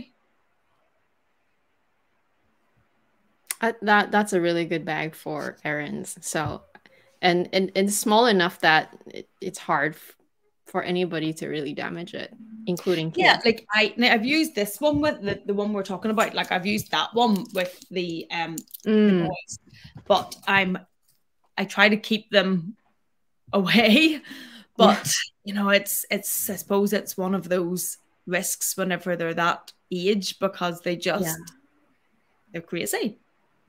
No, they're just curious, because I remember when my nephew was only 2, or maybe he was only 1-year-old and like 9 months, and he was sitting on our couch and he wanted to touch that little fur ball on my bag. It was a charm, and at the time it was the Palm Springs Mini that I had. And so I let him touch it because, you know, he's my nephew, he's my favorite kid in the world. And eventually he just grabbed the whole thing, and I just let him. But then, you know, his mom, my sister-in-law, would be like, no, no, no. I'm like, no, it's okay. It's canvas. It's pretty indestructible, blah, blah. And, you know, it's, I trusted the canvas that much too. I honestly believe that little small LV bags that are enclosed, like they have zippers, they can be closed. It's the perfect for little children. Yeah. Not for them to play, but I was okay for him to play with it because I'm that auntie. Yeah, like I use that bag probably more than what I would choose to if you were choosing on the look of the bag or how it works with what you're wearing. But it's because it's close to indestructible with them, and it's, you know, you can if they take off, it's light. So if they take off and they're sprinting down the road and they're definitely not listening when you're going after them, and it's not cumbersome or anything. So I probably use that bag a lot more than I would choose to if it was by choosing the bag that you would want to wear at that time. But I suppose that's just the reality of it, isn't it? With the boys, they have to come first. Yeah, absolutely. So Amelia, aside from handbags, are you also into other luxuries like jewelry, shoes? I know you spoke about ready-to-wear shoes earlier. Fine jewelry. Christian Louboutin was probably my first, before I was even into bags. It was definitely shoes. Like the dressing room that we have downstairs where I would film in, whenever that was being designed and built, the designer had said she'd put these little shelves at a different point, and on the sketches she'd put handbags on them, and the cabinet that the bags are in was designed for shoes. That's why there's a rejig going to happen, because bags come into my life. But that was meant to be for shoes. And I remember saying to her when she was designing it, and it wasn't that long ago, I think it was about 7 or 8 years ago. So I had the Neverfull and maybe a couple of bags, but I remember saying to her, oh, I'm not that interested in bags. It's all about the shoes. So let's not worry too much about the bags. And the whole that cabinet with the lights was built for shoes. I used to be shoes on the brain and Louboutins on the brain. I used to have a huge amount of them, but all heels. And that was probably before my own came along. And I got the shock of my life when I realized that no, people weren't all lying to me, that when you have children, you just don't get the chance to wear those heels as much, and you can't wear them as much. But I used to, shoes were definitely my first love, and I had a lot of Louboutins. Jimmy Choo would have been probably the main two. I also liked Sophia Webster. I have a few of those, but I just then gradually transferred into bags. And I know bags are probably more usable and that you wear shoes and they get damaged, but they're less expensive than bags. And I will still buy shoes, but I will buy more flats, boots, trainers, and I still buy heels, but not as much as I used to. But I really like shoes, and I just like shoes generally always fit, and shoes generally can make any outfit, I think. Jewelry, I don't buy that much designer level jewelry. I buy most of my jewelry that's proper fine jewelry comes from a local jeweler here. I have my ideal jewelry, which I actually love. And I know sometimes people are suspicious when you're gifted things, but I think their diamonds are fabulous. Oh, they're fantastic. I'm wearing them right now. I wear their earrings probably every day. I want to ask you a question actually, but I wear their earrings nearly every day. I wear one of their necklaces I do have this Louis Vuitton one that I sleep in, and then I wear one of theirs normally with it. And then the rest of my jewelry probably isn't fine jewelry. But you commented yesterday when I was watching your bag collection and you were showing your ideal jewelry. That's not working for me, how yours don't all tangle. Like I have to take this one on and then take the other ones all off and then put them back on because I find they're really tangled. But you were saying you're able to wear yours and lean forward kind of, and they don't all. Yeah, so these three, I haven't removed it in, I mean, I only removed it to do the footage where I installed this little dangly part on this necklace. But otherwise, I shower with it, I sleep with it. They don't really get tangled if you just, I mean, they do get tangled. Don't get me wrong. It's not that they don't get tangled, but when I wake up, they would be like, you know, they would be like this, right? They would usually be like this. Is that how yours are when you wake up? And mine will like wrap around. Oh, okay. So Even if they do get wrapped around, I find that what I still let them do is I kind of just let them come back to the front, and I try not to mess it up myself too much, because when I try to do it, it will wrap around even more. So I let it, so assuming I'm like bending that way, right? I let it kind of like come back, because the pendant part is the heavy part, right? So it will all kind of like, the pendants will kind of all move back here. And even though the chains are now all kind of tangled, I just bring the shortest one and I kind of bring it up, so that, because the shortest one is the easiest to untangle, you just kind of bring it up so it doesn't touch the other two, and then you do the same thing with the other two. And that's how I've always done it. Sometimes when I wake up in a rush and I have to leave, I don't even untangle my necklaces, because they're like, they might be a slightly tangled, but like I know I can fix it within 30 seconds if I just take the time. I'll try that, because I've been keeping one on and then taking the other ones off and on all the time, because I was like, which sometimes I want to try it. Maybe try with 2 at first, not 3, because I had 2 at first and I realized that it was so easy, and I started adding the 3rd one, and it's fine. There was one time I tried to like turn it, and the more I did that, the worse it was. So I realized that by not doing that, and just by like just lifting it, literally just lift it, because it will just kind of unravel itself from the other one. I think I'm probably making it worse then, because I'm trying to. Yeah, if you turn it yourself, it will get worse. Yeah, because I used to wear 2 as well, and when I go to the gym, they will, you know, when you're moving around, they start to roll each other. So I do kind of similar, but I just put my finger between the 2 chains, and they sort of like loosen it. Yeah, and they untangle themselves. Yeah, okay. It's easier when you just naturally let them, like literally just lift it from each other, like lift it. I really like the look of a stack of them. I think it looks really well. Yeah, so I had to share that trick, because I'm sure some people are wondering, like, how do you even, like, I always see people stack a bunch of different necklaces, and I always wonder myself too, I'm like, oh, don't they have to remove it all the time? But now that I actually have 3 necklaces all the time, you don't have to. It's effortless. It's that easy. Yeah, I do really like the Cocoa Crush ring. Yes, I'm wearing one. I know that you have one. I really, and it's for that finger that you have yours on, Kat. Yeah. I really like it. That's probably on my wish list. I think it's really cute. It's one of the best rings that I bought. I mean, in my collection, because I love rings. Like, you see my ring collection is like, do you have enough fingers? No, but I do wear the Cocoa Crush ring so much, because it's so comfortable. It's so comfortable. It's so dainty that you can use it for like stacking. You can use it on its own. You can stack it with your other rings. So, you know, it's one of the best. And the price point is still, for Chanel fashion jewelry, is still acceptable. Like, it's expensive, because you can get something like that outside, but really the workmanship on this ring is superb. It's so well made. Yeah, that's on my list for here.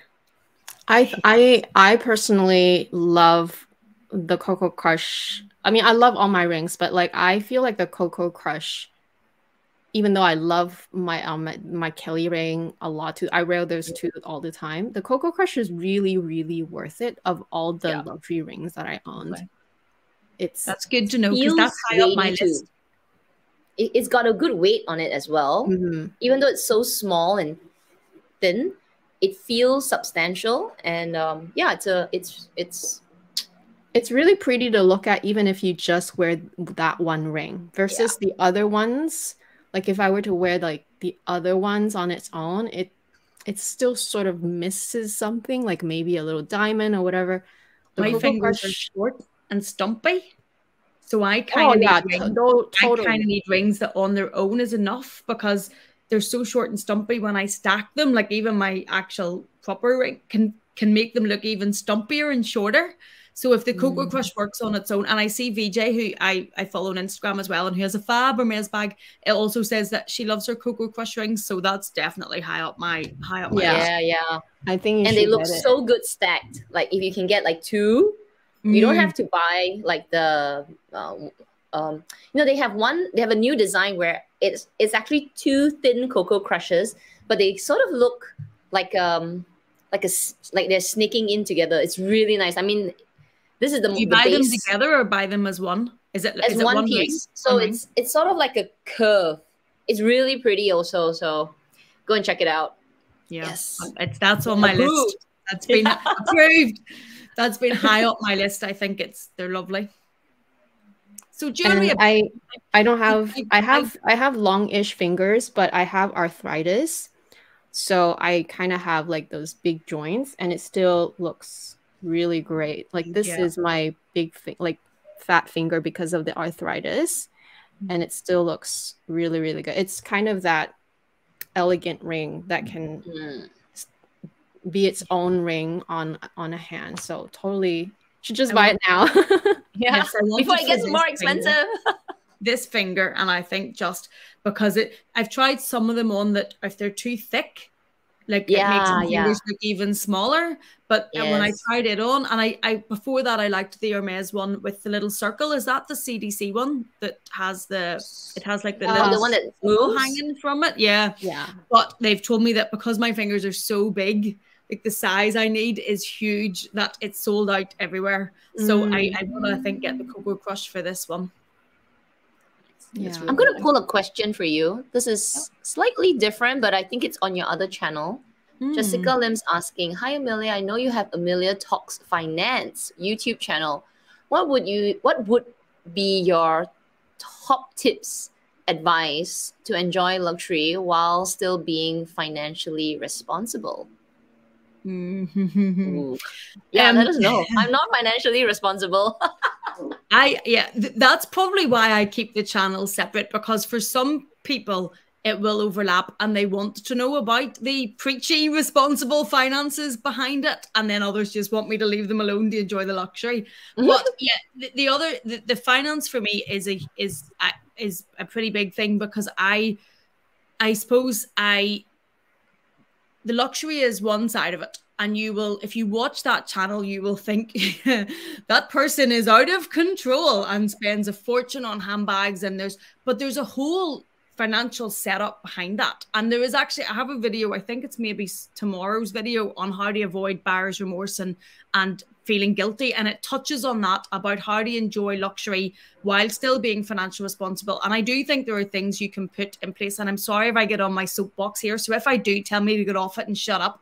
But there are things you can put in place when you're shopping to allow whatever you're buying and spending not to interact with everything else, so you can do it responsibly and guilt-free. And I definitely think, for me, part of what works for that is keeping finances separate. So having all of what you need to be responsible with, so your savings, your investments, your bills, the money you need for every day, the money you need for children, all of that, keep that separate. And then I keep my spending luxury money in a different account that doesn't touch any of the family finances or any of the investments or the bills or any of that. So as if I shop out of it, I don't feel like I'm being irresponsible. In fact, I'm not being irresponsible, because everything else is sorted out and that money is kept separate. And I think if you have good money management behind your spending and behind your income and your outgoing, I think you can very easily shop responsibly. I think the problem is that people can get into difficulties, and it's everybody's own personal choice.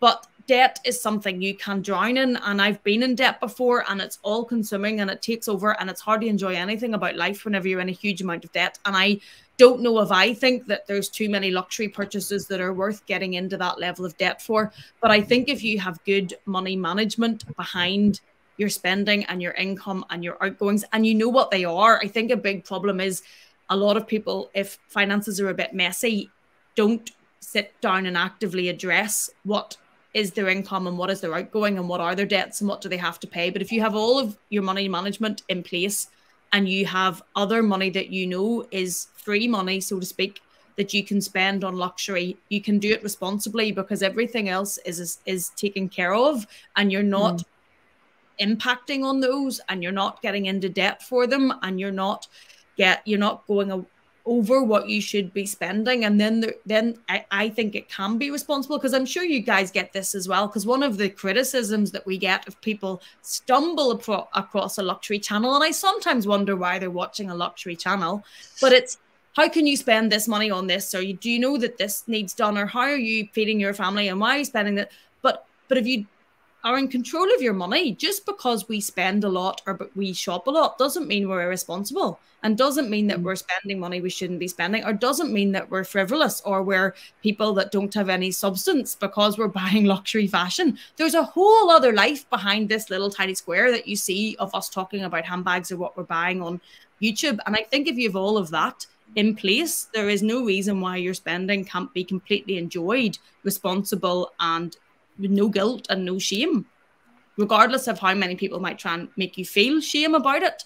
If you know your finances are in order and that you're spending within your own remits, there should be no reason for you to feel guilty about it, or for you to not be responsible.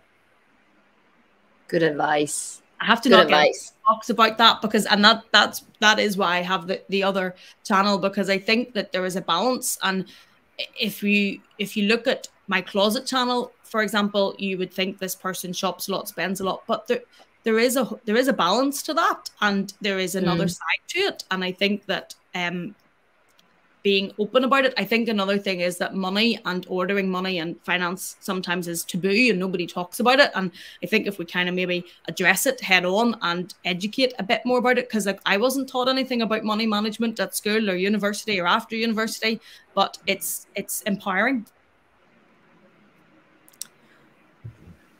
There's that, and there's also, you know, I do believe that the majority of the subscribers that often watch our videos will know that we are responsible with what we add and how we end up managing it, and sometimes letting go of stuff to replace certain things. But it's like you said, just the odd person that comes on and makes an assumption about you. And there's always going to be people like that in real life as well, not just on the internet. The internet is just kind of blown up and even more crazy because they don't have to show their faces. And at the end of the day, I wanted to say this to that individual is that we are also our own worst critic a lot of times. Like I think what you described about, you know, when you bought your first few bags, that, you know, I feel a heart attack every time I added a Chanel bag. I was sort of more or less comfortable with LV, even though I still was very nervous and felt like I should be feeling guilty for spending that kind of money. But Chanel was just another level where every time I unboxed something, I literally felt like I wanted to throw up. That's just how I felt. But obviously it doesn't normally, you know, like these things you can hide, it doesn't translate through the camera, but and then people misunderstand and doesn't know that you actually feel those things.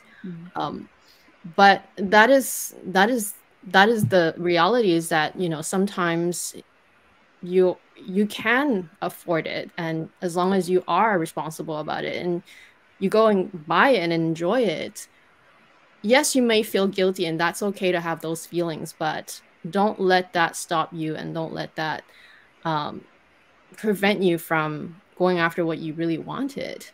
Yeah, because like I said, we are usually our own worst critic, and by having people kind of giving you that chatter, it makes you feel even worse about it. But I do think it's right what you said, that the vast majority of people that regularly watch our videos know, like, they're, you know, they're there and they're supportive, and they know that you're not spending your mortgage money on handbags. But it's just sometimes people come along and that don't know. And I think you're right also about in the world outside, and I think that's for a long time while a lot of us almost hide, you know, and it takes a while to feel even confident carrying your luxury bags, because you'll get so much judgment from it, and you'll get so much people thinking, what, you know, how are you spending that on that? And I think that we also subconsciously do it even during our reveals and unboxing videos. And I see it all the time. I see it on all my favorite YouTubers. There's always a justification why this ended up being bought. Aside from you like the color, you like the style, it works for you, this and that. But all these are really just for the audience to accept you buying it almost. Buying a bag. And it's, you know, I guess they are curious too. Like the true viewer, the true audience and subscriber, they are actually genuinely curious about the reasoning sometimes. But we are also doing it for the people who are very critical and, you know, are not necessarily the nicest people out there either. So I've had comments on my unboxings with people saying, stop apologizing, or, you know, stop explaining, or, you know, you don't need to explain. But you're right, you subconsciously are saying, but, you know, I bought it because of it. And it's, yeah, it's hard. And that's even at this age. And as long as I've been buying bags, it's hard to completely lose that you kind of feel like you're justifying spending your own money, isn't it? I think it's fine to still feel it because we are human and we are brought up all differently. We all grew up in a different circumstance. So you are what you are because of your past, but it doesn't mean that defines you, because clearly we all have evolved and made our lives better. But the crucial and the most rudimental part of us still stays with us, right? So I think it's okay. It's very human, but it's There's just a comment hard. here that I absolutely love from your friend Clara. And she says, women need to stop bashing other women. Men never bash each other when they buy a new car or a watch. And this type of criticism needs to stop. I preach, love it. Preach. You know, that's so true. That it is so true. Like, that it's when if you in the workplace and a man comes in with a new Porsche or a Rolex or something, nobody bats an eyelid.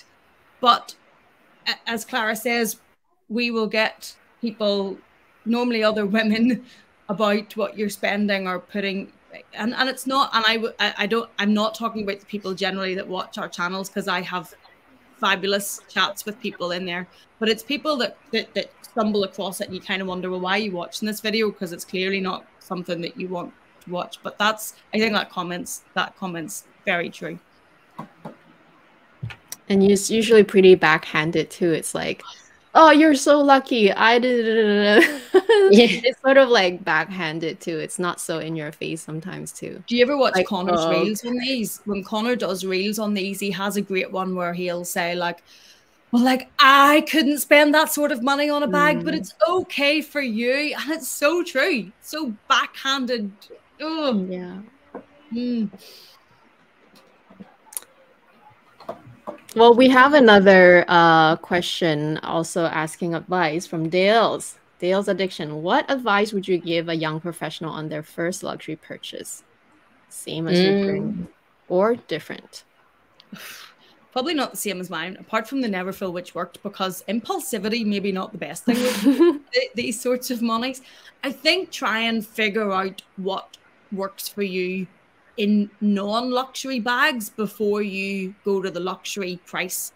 Because if you've figured out what works in your actual lifestyle and your actual wardrobe, and then you buy a designer level bag that is of the same style or shape or use that you know already works for you, and the same color that you know already works for you, there's a much greater chance that it's going to work, and it's not going to be a mistake, and it's going to work in your wardrobe, rather than buying maybe, because I knew when I was buying the bags after the Neverfull that small crossbody pouch type bags worked for me, but I felt, but you wouldn't spend designer type money on one of those, because sure, it's just a little small pouch, and I bought proper handbags and then they never worked. Whereas if I had followed what I already knew worked in my wardrobe and lifestyle and what I would use, I probably would have had a lot less expensive mistakes, because I would have already knew what worked. And I think as well, don't listen to too much of what you should buy. You know, you should buy this as your first bag, or you should buy that. I kind of think try and drown out that noise a bit, because people will have opinions and are trying to be helpful, but only you know what's going to work for you. So I think maybe try and drown out the noise a bit of what you're being told works for you. And I think third thing I would say is if it's realistically achievable, probably try and keep going for the one that you really, really want. Because quite often I find if I maybe couldn't find it or whatever and bought something else, it doesn't scratch the itch, and I still want the bag that I wanted in the first place. Obviously, if it's, you know, not if we're talking about a mini Kelly at 25,000 sterling, because that just might not ever be achievable. But if it's something that's achievable within your price range, or something that's easier to get quicker. Very good advice. Okay, so I want to ask you, Amelia, is there an item, luxury item that got away? One or more. You can share all of them if you want it. Sorry, I'm not sure if it was my internet there or yours. Could you say that again, please? It probably was yours. You were cutting up a little bit. I wanted to ask you if there was any luxury item that got away. If you had to have any luxury items that got away. Many. Yeah, like there's I have now a green mini Kelly in a teal. No, I don't have a mini Kelly. I want a mini Kelly. I have a Chanel mini in a teal color, and it was, I had the classic flap in that color, and I just couldn't afford it. And I can remember it really clearly. We were in Dublin, and at the time, when you think of the cost of classic flaps now, it was around about €4,300. But it was the year before, I think, we were going to do the big renovation in the house, which would have been 2018, and we just could not spend €4,300 on a handbag. It just wasn't possible because all the money was going into the renovation. But now a classic flap's probably double that. But I loved that bag, and I tried it on, and I paraded about the store, and I looked at it, and even my husband was saying to me, like, it is beautiful, but we can't afford to spend that amount of money on a handbag right now. And this was before I knew as much about Chanel as I know now. Not that I'm an expert, but I would know a bit more about buying bags. But when I did then fast forward a bit of time and I had money, I phoned Chanel. I'm sure they thought this was hilarious, but he was on the phone. I phoned Chanel and I said, do you remember that teal bag that you had about a year ago or 18 months ago? Is there any chance it's still there? Well, the laughter, once they stopped laughing down the phone about how there might still be a bag, that thing. But that definitely got away because I loved that bag, but we just couldn't spend the money on it because there was so much work being done in the house. And I've never forgotten that bag because it was stunning. It was such a beautiful, and the classic flap wouldn't be, the mini works for me more, but I do love the classic flap, and it was stunning. I've never forgotten it. It was chevron, which is my favorite. The teal color was just beautiful. It was lovely. Lovely. That definitely got away, and it still haunts me. Maybe it'll come back now that Virginie tends to repeat colors. So yeah, but I suppose then you're into the question of, I don't know many more classic flaps I would buy from the boutique given the price of them now. Yeah, that's true. You know, like that's it. Probably now would be double what it was. I think a classic flap in the UK now, the medium size, is about 8,000 sterling, or so I would be paying about maybe 8,500, €8 for it. Oh, that's a lot of money for a classic flap. I don't know. You'll just have to, like, in the moment, if you see another one like that, you'll just have to decide then if it's worth it. I would hear you're talking to impulsive queen. So you're standing in Chanel and the colors there. Never say never. But sometimes sense comes later. But the only good thing about the Chanel bags, though, and I have a cheek when I talk about finance on the other channel, and it goes out the window and sense goes and I buy it on impulse. But the only good thing I suppose about a Chanel bag like that and a classic flap is if you do buy it and then you realize, what have I done? You're generally going to be able to sell it on easy enough without losing too much money, or even, you know, getting your money back. I suppose that's one of the comforts of Chanel with their crazy price increases. They usually fare a little bit better than LV and Hermes is a little different just because unless it's a quota bag and it's also generally, you know, more of like the neutral colors in good condition, people would be a bit more cautious. But yeah, Chanel generally does very well, I would say. I mean, given the recession, kind of the global recession, it might not immediately feel that way, but eventually it will bounce back, I feel. With Chanel, I feel. Yeah, I feel Chanel is almost like a micro market of its own.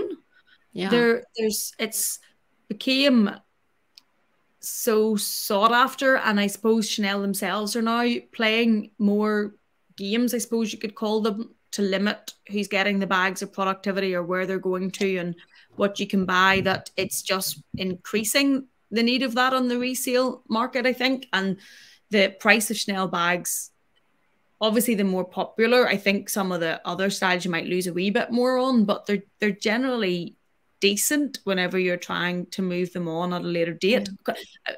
Chanel, I hate selling Chanel bags, and I have a few Chanel bags to sell, but I really hate letting them go. It feels like you're, you know, because of this micro market around Chanel and how, and I've heard you say that, Amy, before about letting Chanel bags go. It's something I struggle with, even when they're bags that I know aren't working for me, or I'm not using them, or I've brought something else in and I've decided I'm letting that go to let something else go. I still don't actually like selling the Chanel bag because it feels like you're letting go of a bit of fashion real estate almost. Yeah, it does. It does. And even when I'm not using it, I feel like that. This is the dilemma I have with two of my Chanel bags. And I don't have like a huge Chanel collection. So one of it was, which bag did I let go previously? Oh, my Jumbo. It took me so long to let it go. And I mean, I didn't fall out of love. I just wasn't using it as much. But it felt like I was letting go something that I know I will never get back again. Like that's it. If you let it go, that's it. It's gone out. So it's really, really hard to sell. The other bag that I just had a chat with Amy, was it a few days? Was it last week? I don't know. The week seems to be like coming together. Last week. Was it last week? I was talking about the caramel bag. Yeah. Because I haven't used it. Like everyone who's asked me about it, I love it, but I don't use it. And I get so many requests on and off, like, are you selling your caramel bag? I'm waiting. And I just can't. I mean, I'm not ready, like totally not ready to let it go, because it's exactly what you said. It's real estate. It's like, you can't get it back. I know if it leaves my hands, it's gone. It's gone. Oh. And God, I think even talking about it, I'm not even doing it. You're getting heart palpitations. I don't think hype the right word, but there's such a, buzz isn't the right word either, but there's almost such a status around certain Chanel bags now, like the classics or the certain colors, that the thought of letting it go, even sing the Frozen song, Let It Go, but the thought of letting it go, even whenever you know you're not using it, it still feels like a big thing. And that to anybody that's not a handbag lover, we sound nuts right now, but it feels like you're letting go of something that the whole internet is telling you don't sell, keep this as a bag you should have and everybody wants, and you're looking at it, you're going, but I don't use you. But it still isn't easy to just go, right, I'm selling it. Oh. Yeah. So for those of you who don't know, and Amelia didn't ask us to advertise this, but she is having her blog sale soon. It's actually today in a few hours. So for those of you who don't want to miss out, make sure. and if you do watch that, I sound so unsure. Like I sound like I'm not very upbeat in it, and I'm like, as in, well, I have to offer you my first child for sale because I need a liver. And that's kind of what it sounds like. And I'm totally empathize with that. Yeah. Because when I did my vlog sale video, I was like, It was like you were letting go of a child, Kat. I think that is what you have to decide for. Like, obviously you already made the video, so you've made your decision. Yeah. I mean, you can still go back now that you haven't sold it yet, but like my point is usually these are really hard things to let go, especially with Chanel. And I like the way you described it as a micro economy, whatever market. It's sort of like you have to even shut off not just the outside noise, but your own noise, because it will never leave your collection otherwise. And I think what you said earlier when you were talking about unboxing your Chanel bags, they still, when you don't come from a they still feel like an achievement whenever you are able to buy one of them and you've bought one for yourself, and it still feels like you've been able to do that. And then when it doesn't work out and the thought of letting it go, it's yeah, I know it sounds crazy, but it's more difficult than just deciding to sell a thing. And then I'm sentimental Sally, so I get attached to everything like a crazy person.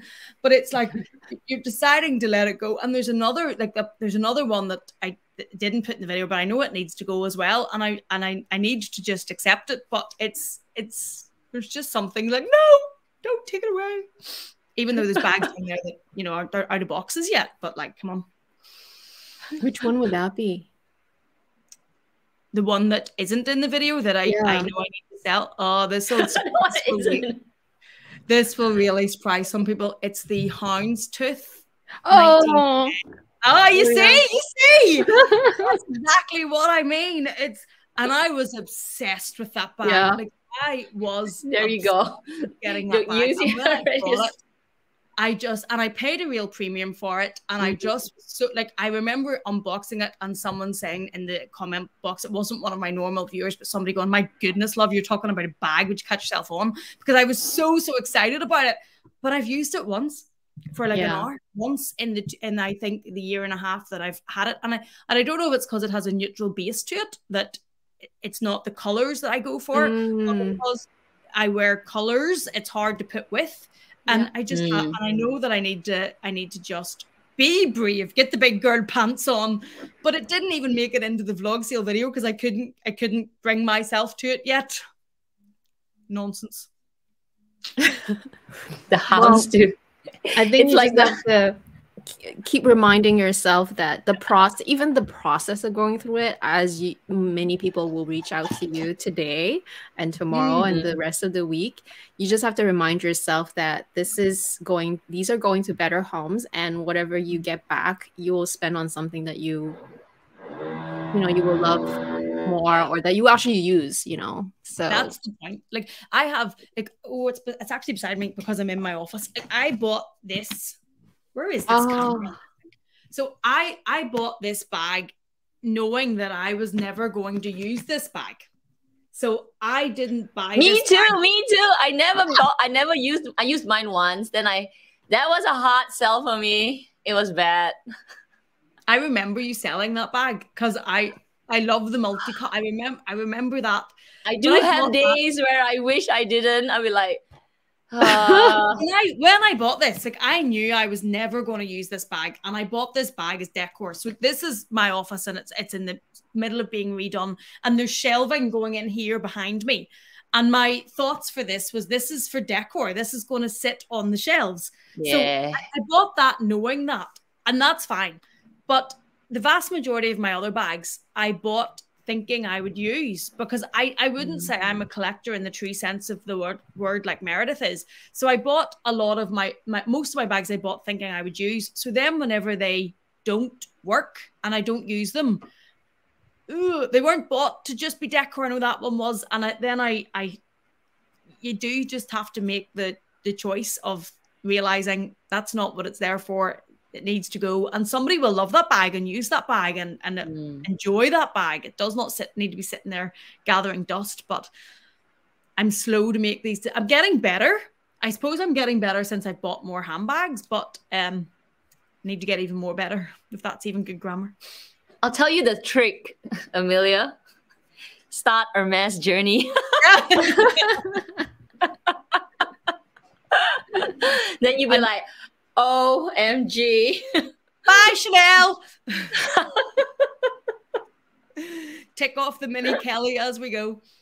Yeah, I know. I don't think I could ever be by Chanel because I love Chanel. And I love a lot of the bags, but I do take that point, even as not as Hermes, but when there's other bags that you're looking for and you're thinking about spending more money in the bags when there's other bags on the shelf that you never use or never take out or never even really feel drawn to use. For someone who is quite, like, I talk about finance, that makes no sense that you're putting more money into them whenever there's one sitting there that you just don't use. And that houndstooth bag is one of the ones we were talking about earlier. Like, I really thought that was going to work. And I thought I was going to use that bag a lot. And I thought that bag, because it's quite bold and the print of it's quite bold, I thought this will really work. And then it's really disappointing when it doesn't, because I envisaged using it so much. And I've used it once and I think it was about an hour, which is nonsense. Crazy. Interesting. So Amelia, I want to ask you this. Given your luxury journey so far, if you had to start over, what would you do differently? Or would you not do it any different? I was going to say I would be less impulsive, but that's lies. Because that's just how I am. I am very impulsive. But I think I would try to figure out, I think I would trust myself more instead. And Dale will talk about this whenever her and I would be talking about tips for people buying their first bags and stuff. And it's why I say drown out the noise. I think I would trust myself more in knowing what actually I want and what will work for me, and not buying what you feel you should buy or what other people think you should buy. So for me, it was definitely bigger bags, more substantial bags. It just didn't work. And I knew that that's not what I used on an everyday basis. And if I had just thought about that and reflected on it a bit more, I would have been able to buy bags from the start that actually worked. So I definitely would have done that differently. I would have also, I had a Speedy 25 and it was in the same sort of color that, where is this camera? This one. It was in the same sort of color as this one. And it was beautiful. And then it was a bit big and it didn't really work. And I also learned lessons about selling bags when you don't really know what you're doing. And I lost a fortune on that bag. I sold it far too cheap. In hindsight, I would much rather have it for the times I would have used it, even if they were limited, than for the amount that I sold it for, because it was because I didn't know what I was doing. And I didn't really know the value of bags then. And I didn't really do much research because I'm impulsive. And I would do that differently. Definitely do that differently. Another one that haunts me is I sold a Chanel Square Mini Caviar. And I won't even tell you how much I sold it for, because people would be throwing things at the screen. And that haunts me because, again, it was before I really knew about Chanel and bags and the price and stuff. And I just wish I had been a bit more researchful and looked into it a bit more.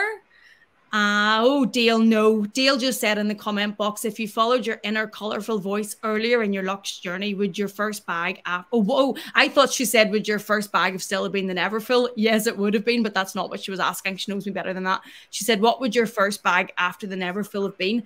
It would have been a small crossbody bright bag. Like, I thought I had a plain colored mini beside me, but I don't. So, okay, it maybe didn't need to be as colorful as this, but it would have been some sort of pouch bag that is crossbody, smaller, beautiful, and a bright color that I know I would have used. Like the black bag, Amy, that you have, the black Louis Vuitton bag that's discontinued, I think Dale maybe had twice. That if something like that in a bright color.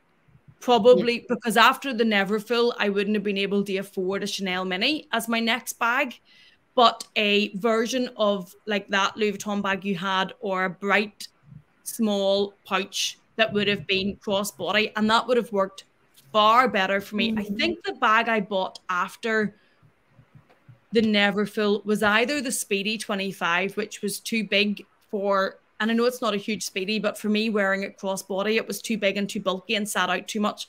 It was either that or the Brea. So I wouldn't, if I had known, I would have bought a smaller pouch type crossbody collar bag, and I probably, like your black one, Amy, would still be using it and would still be able to get good use out of it because I didn't listen to what actually worked for me. I would do that differently, definitely. That bag is still available in the pre-love market. I think they did make it in red for sure. I don't know if there's a fuchsia pink at all. I'm not sure. But even a red, you know, if even say a red would have anything bright. Yeah, there was a red for sure. Rather than buying what I thought I should buy, as in proper handbags, but they're not. I think like that Brea I used for about 20 minutes. It's a disgrace. We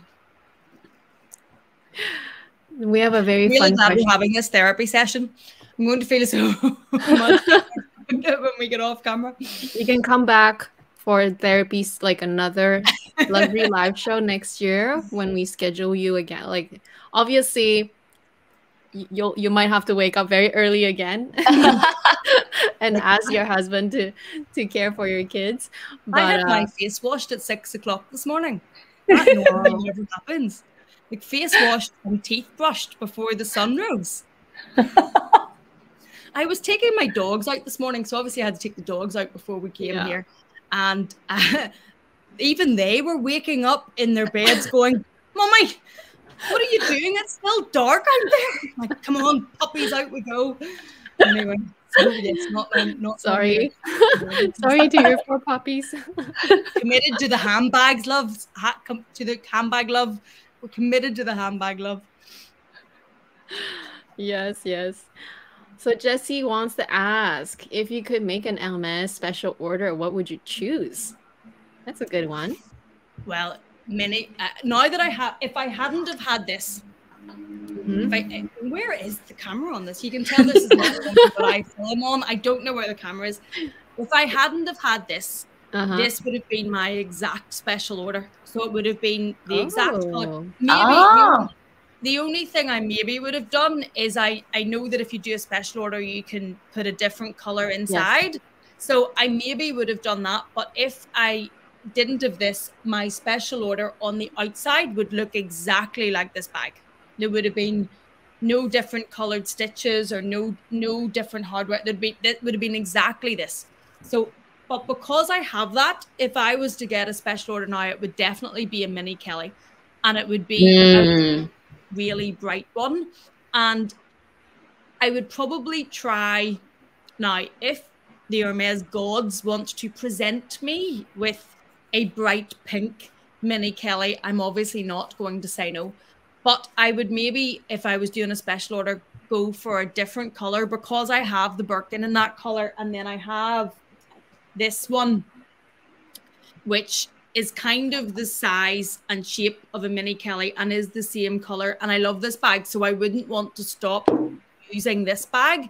So I think if I was to get a special order, maybe a bright yellow or a purple, or the one that Cassie Thorpe got not that long ago. I'm not sure what you call it. Orange color. Orange.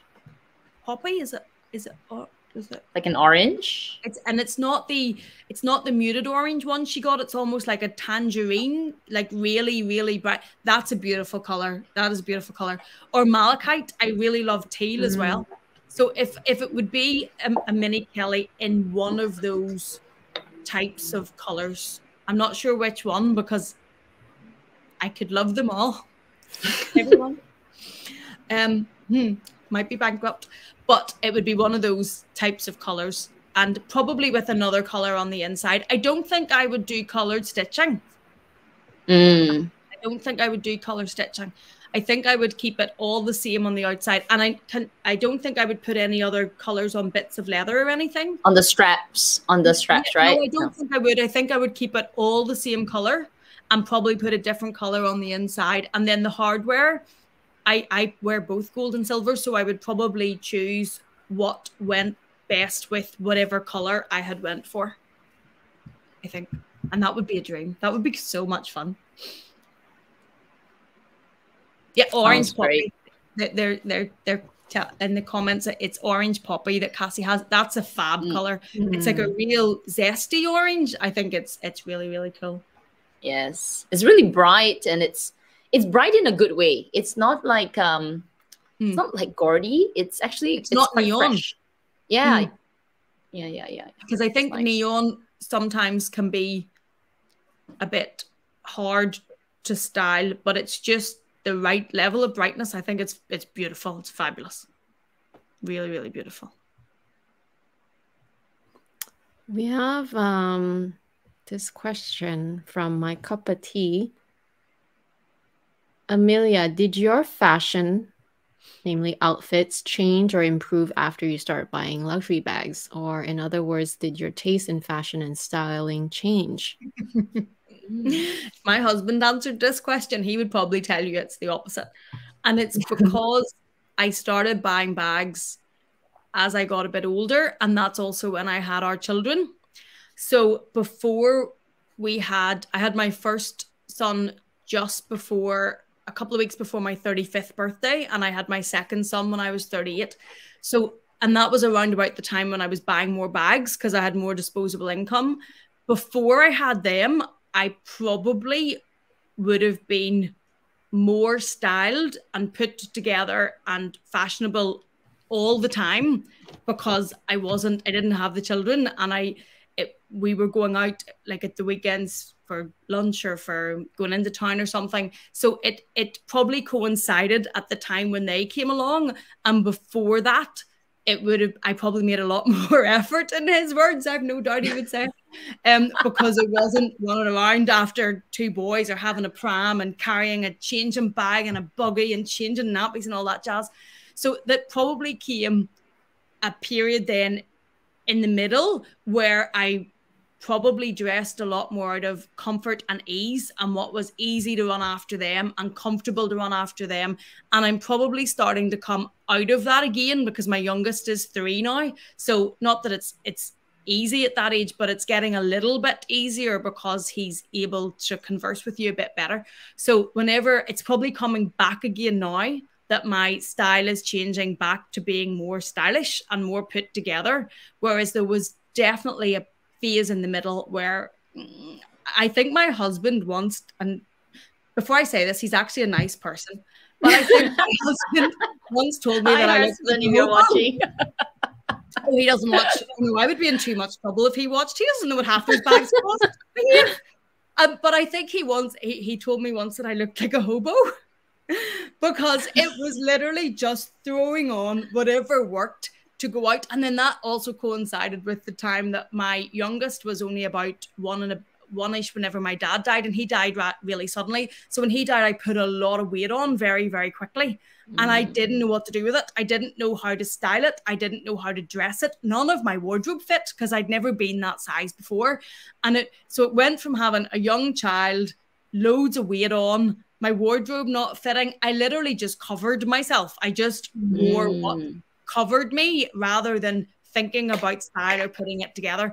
And it's only really, I suppose, now that I'm dealing with the weight, it's not all back off, but there's a good bit of it back off. Stuff are starting to fit. The boys are getting up a bit, that I'm now getting back into properly putting looks together and outfits together and fashion together.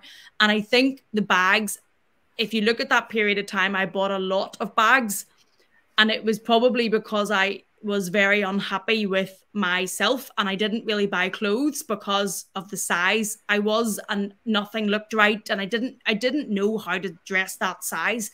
So I probably bought in that period of time a huge amount of bags because I wasn't buying anything else, but I still felt like I was investing in fashion and buying things by buying the bags. But so I think it's coming back now. I've definitely been buying a lot more clothes recently and putting a lot more time into putting things together and outfits together, and it's changing again. So I think it's definitely been a journey over the last few years.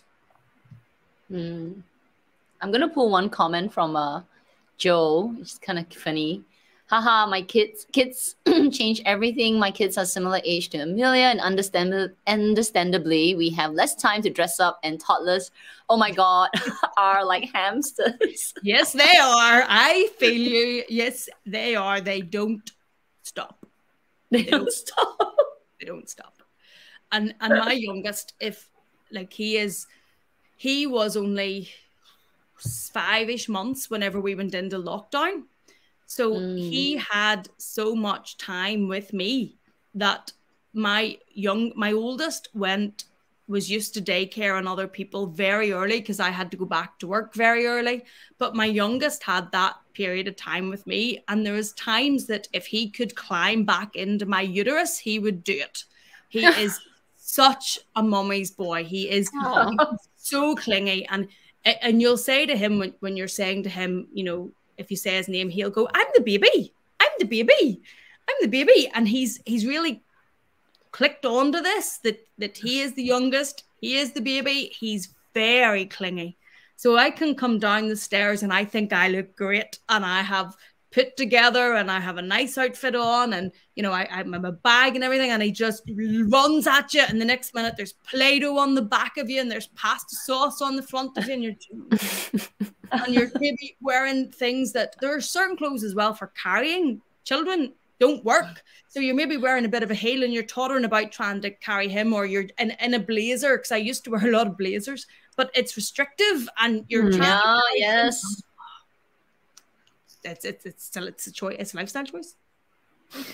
Once they're boys, boys are way more active. And they're boys, yeah. They're boys. They don't stop. They're just like, my mother-in-law warned me whenever we were having the oldest that my husband was crazy. He has a scar on his head here where when he was 2, he was in their hall and the porch door was closed and he ran through the glass. It didn't get any better. He's so like, yeah. So she was warning me when I was 6, 7, 8 months pregnant and getting more nervous by the day about, you know, him running through the glass, or she would turn around and he would be gone. They'd be in the supermarket and he would be 3 aisles down, climbing into the freezer, hiding behind the frozen veg, or like she would put him in the garden. He would climb through the hedges and he'd be down the street and she'd be out running after him down the street. They hid all this from me whenever we got married and before children came. And then my son, my oldest, is just like his daddy. He just is like his daddy. And the youngest is a dynamo. Like, we have the field behind us with the cows that you'll sometimes see in my videos, and you'll turn around and they're in the field with the cows. And there's wire fencing and everything, and you'll turn around and they're in the field with the cows. And the cows have massive big. Now, luckily the boys have grown up with cows and the cows have kind of grown up with the boys, but I still have to be a responsible parent because I don't want services at my door. And the boys will be in the field. Like, I've maybe turned my back for 30 seconds and they're in the field running about with the cows, and then the dogs have followed them. The wee small blonde dog, Ginger, she's followed them. She's running around the field with the cows. Mental. Sounds like a lot of fun. Oh, it's a lot of fun. It's a lot of fun. It's very, very fun, but it's definitely doesn't really fit with having a nice put together look and, you know, having your fashion and your hair done and your shoes on. And somebody says in the comments that they need a leash for their son. Yes. You know, they just go. And my youngest he's a dynamo. My mum says that he's my fault because she says I would have been quite headstrong. Don't know where she got that from. But when he decides he's doing something, he's doing it. Mental. Yeah. But it's fun. It's fun. It's just from the minute they open their eyes to the minute they go to sleep, doesn't stop. Now we know why you're so busy. Chasing hamsters around. Chasing hamsters. You know, and my oldest, who joined us earlier, is, if he's asked us once for a hamster, he's asked 25 million times. And the top of his Santa list is a hamster. And he was in hospital on Thursday and he had to get a bit of work done. And my husband asked him, you know, what he wanted as a treat, a hamster.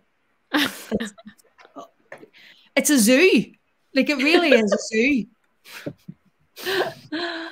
Well, okay. That is why everyone, you should thumbs up this video. Make sure you are subscribed to Amelia Rose's Closet. Again, her channel is already linked in the description.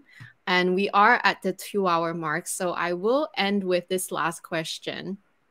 I will just like put this, there's a few more, but we'll end with this one. Amelia, if you could only have one luxury bag for every day, not for work, not for your diapers or anything, which one would it be? Okay, so not the Neverfull, because that's the work bag. If it was an everyday bag, I would probably have a Chanel Mini in caviar, if possible, or the reissue. Mine, obviously, the graffiti one doesn't have to be as bold as that, but the leather that's on that's also really hardy, I think. Yeah. And I think for me that if I don't need to carry all the stuff, those are really, really usable. And if you get a color that works for you, I think you can wear that with basically every outfit. Mm-hmm. And when I would often, even the reissue obviously doubles the chains up, so that's easier for nighttime. But if I've been going somewhere out at night that needed a color that's in one of the normal minis, I just tuck the chain into them and carry them as a clutch bag. So I think probably if I could get one, a Chanel Mini in a color that would work with so many things, because I think it's such a great bag from every day to nighttime to whatever. As long as you're not someone that carries a huge amount, I think they're great bags. I would probably say, for me, they are a better buy than what the classic flap is. For usability. That is amazing. Awesome. I have to agree. I love those two bags. Those minis that I have, they will never go anywhere. I have the same one that you have in the 18B, the raspberry one. Yeah. And because it's caviar, like I have a pink one that's lambskin, and I do prefer the color of the pink one, and the pink one's chevron, and I probably prefer the chevron. But that one that we have is probably my most used because it's caviar and it's quite bright, and the caviar is just, you really don't need to worry about it. Yes. Those 2 years, 2017, 18, those caviars are very durable. Yeah, like when we were in Paris last Christmas, when it rained nonstop and really, really heavy rain. That's the bag that I used, the caviar red one or pinky red one, and it still looks like brand new. And it was drenched, so good. And it still looks like. And as much as lambskin, I know people say not to be scared of the lambskin, and I do think the color takes on lambskin maybe slightly better, but I'm just always a bit more aware of it. A bit more aware of looking after it. So probably if I could get one, a caviar mini or a reissue in that. Is that calfskin, that bag? Yeah. Because it's pretty hardy as well, I think. Yeah. The one that is Croc and Boss, right? Yeah, it is calfskin. That's why I've told you this many times, but that's how I found you. Your review of the graffiti mini, I must have watched about 20 times before I bought my one. And I actually found Kat through makeup. Oh! It was actually initially through makeup. And at the start, I didn't realize that you had luxury as well. So then when I started watching your videos, but it was through makeup. I initially found Kat and Chanel Mini for Amy. Oh, thank you. We loved having you with us. Thanks for having me. It's been loads of fun. The 2 hours flies in. Sorry? It goes by so fast. 2 hours. Yeah. Everyone that does our lives with us will be like, oh, how are we going to talk for 2 hours? And when it goes by, they're like, that's it? We would love to have you back again. We have some questions we haven't even answered, but I'm sure the audience would love to have you back. And we'll try to coordinate with you again. But now that you know how it works, we might not have to do the testing again. Yeah, no, it's been loads of fun. It's been, I think the live idea is great whenever Like I could talk about handbags probably all day long, but like most of us, there's nobody in everyday life to talk about handbags all day long too. So it's lovely to have a more interactive chat, and then and people are able to actually, I don't know how you guys do it, by the way, you're managing that and keeping an eye on the comments, but people are actually able to chat with you as you go. It's a great concept. It's really, really good. It works really well, I think. It's a great community. So I mean, since we started this live, usually today everybody's talking to you as well, but sometimes they don't even talk to us anymore. They talk to each other. They kind of talk to each other too today, but they did ask you a lot of questions as well, which is amazing. That means they're paying attention. All right. But thank you so much for coming on. Again, everyone, please make sure to subscribe to Kat and to Amelia, and also check out Amelia's vlog sale coming in. Is it 6 hours? 2 hours. 6 hours, right? Yeah. Oh, and what time is it? It's 9 here, so it's about 6 hours. 6, I think. Yeah. My maths was great there. Amazing. And yeah, so next week there will be the live is on your channel. Yeah, on Kat's channel. There's a live tomorrow. Oh, and there's a live tomorrow, a members live on my channel, and it will be at 10 p.m. Vancouver time, and that would be your 2 p.m. Your 2 p.m. 2 p.m. Singapore time. But yeah, we'll say goodbye here, and thank you so much for joining us. Thank you, Amelia. Hardest working ladies. You have to be 2 of the hardest working ladies in this community, because you're doing this again tomorrow. Yeah, we love it. Thank you. Thank you. Bye, guys. Bye.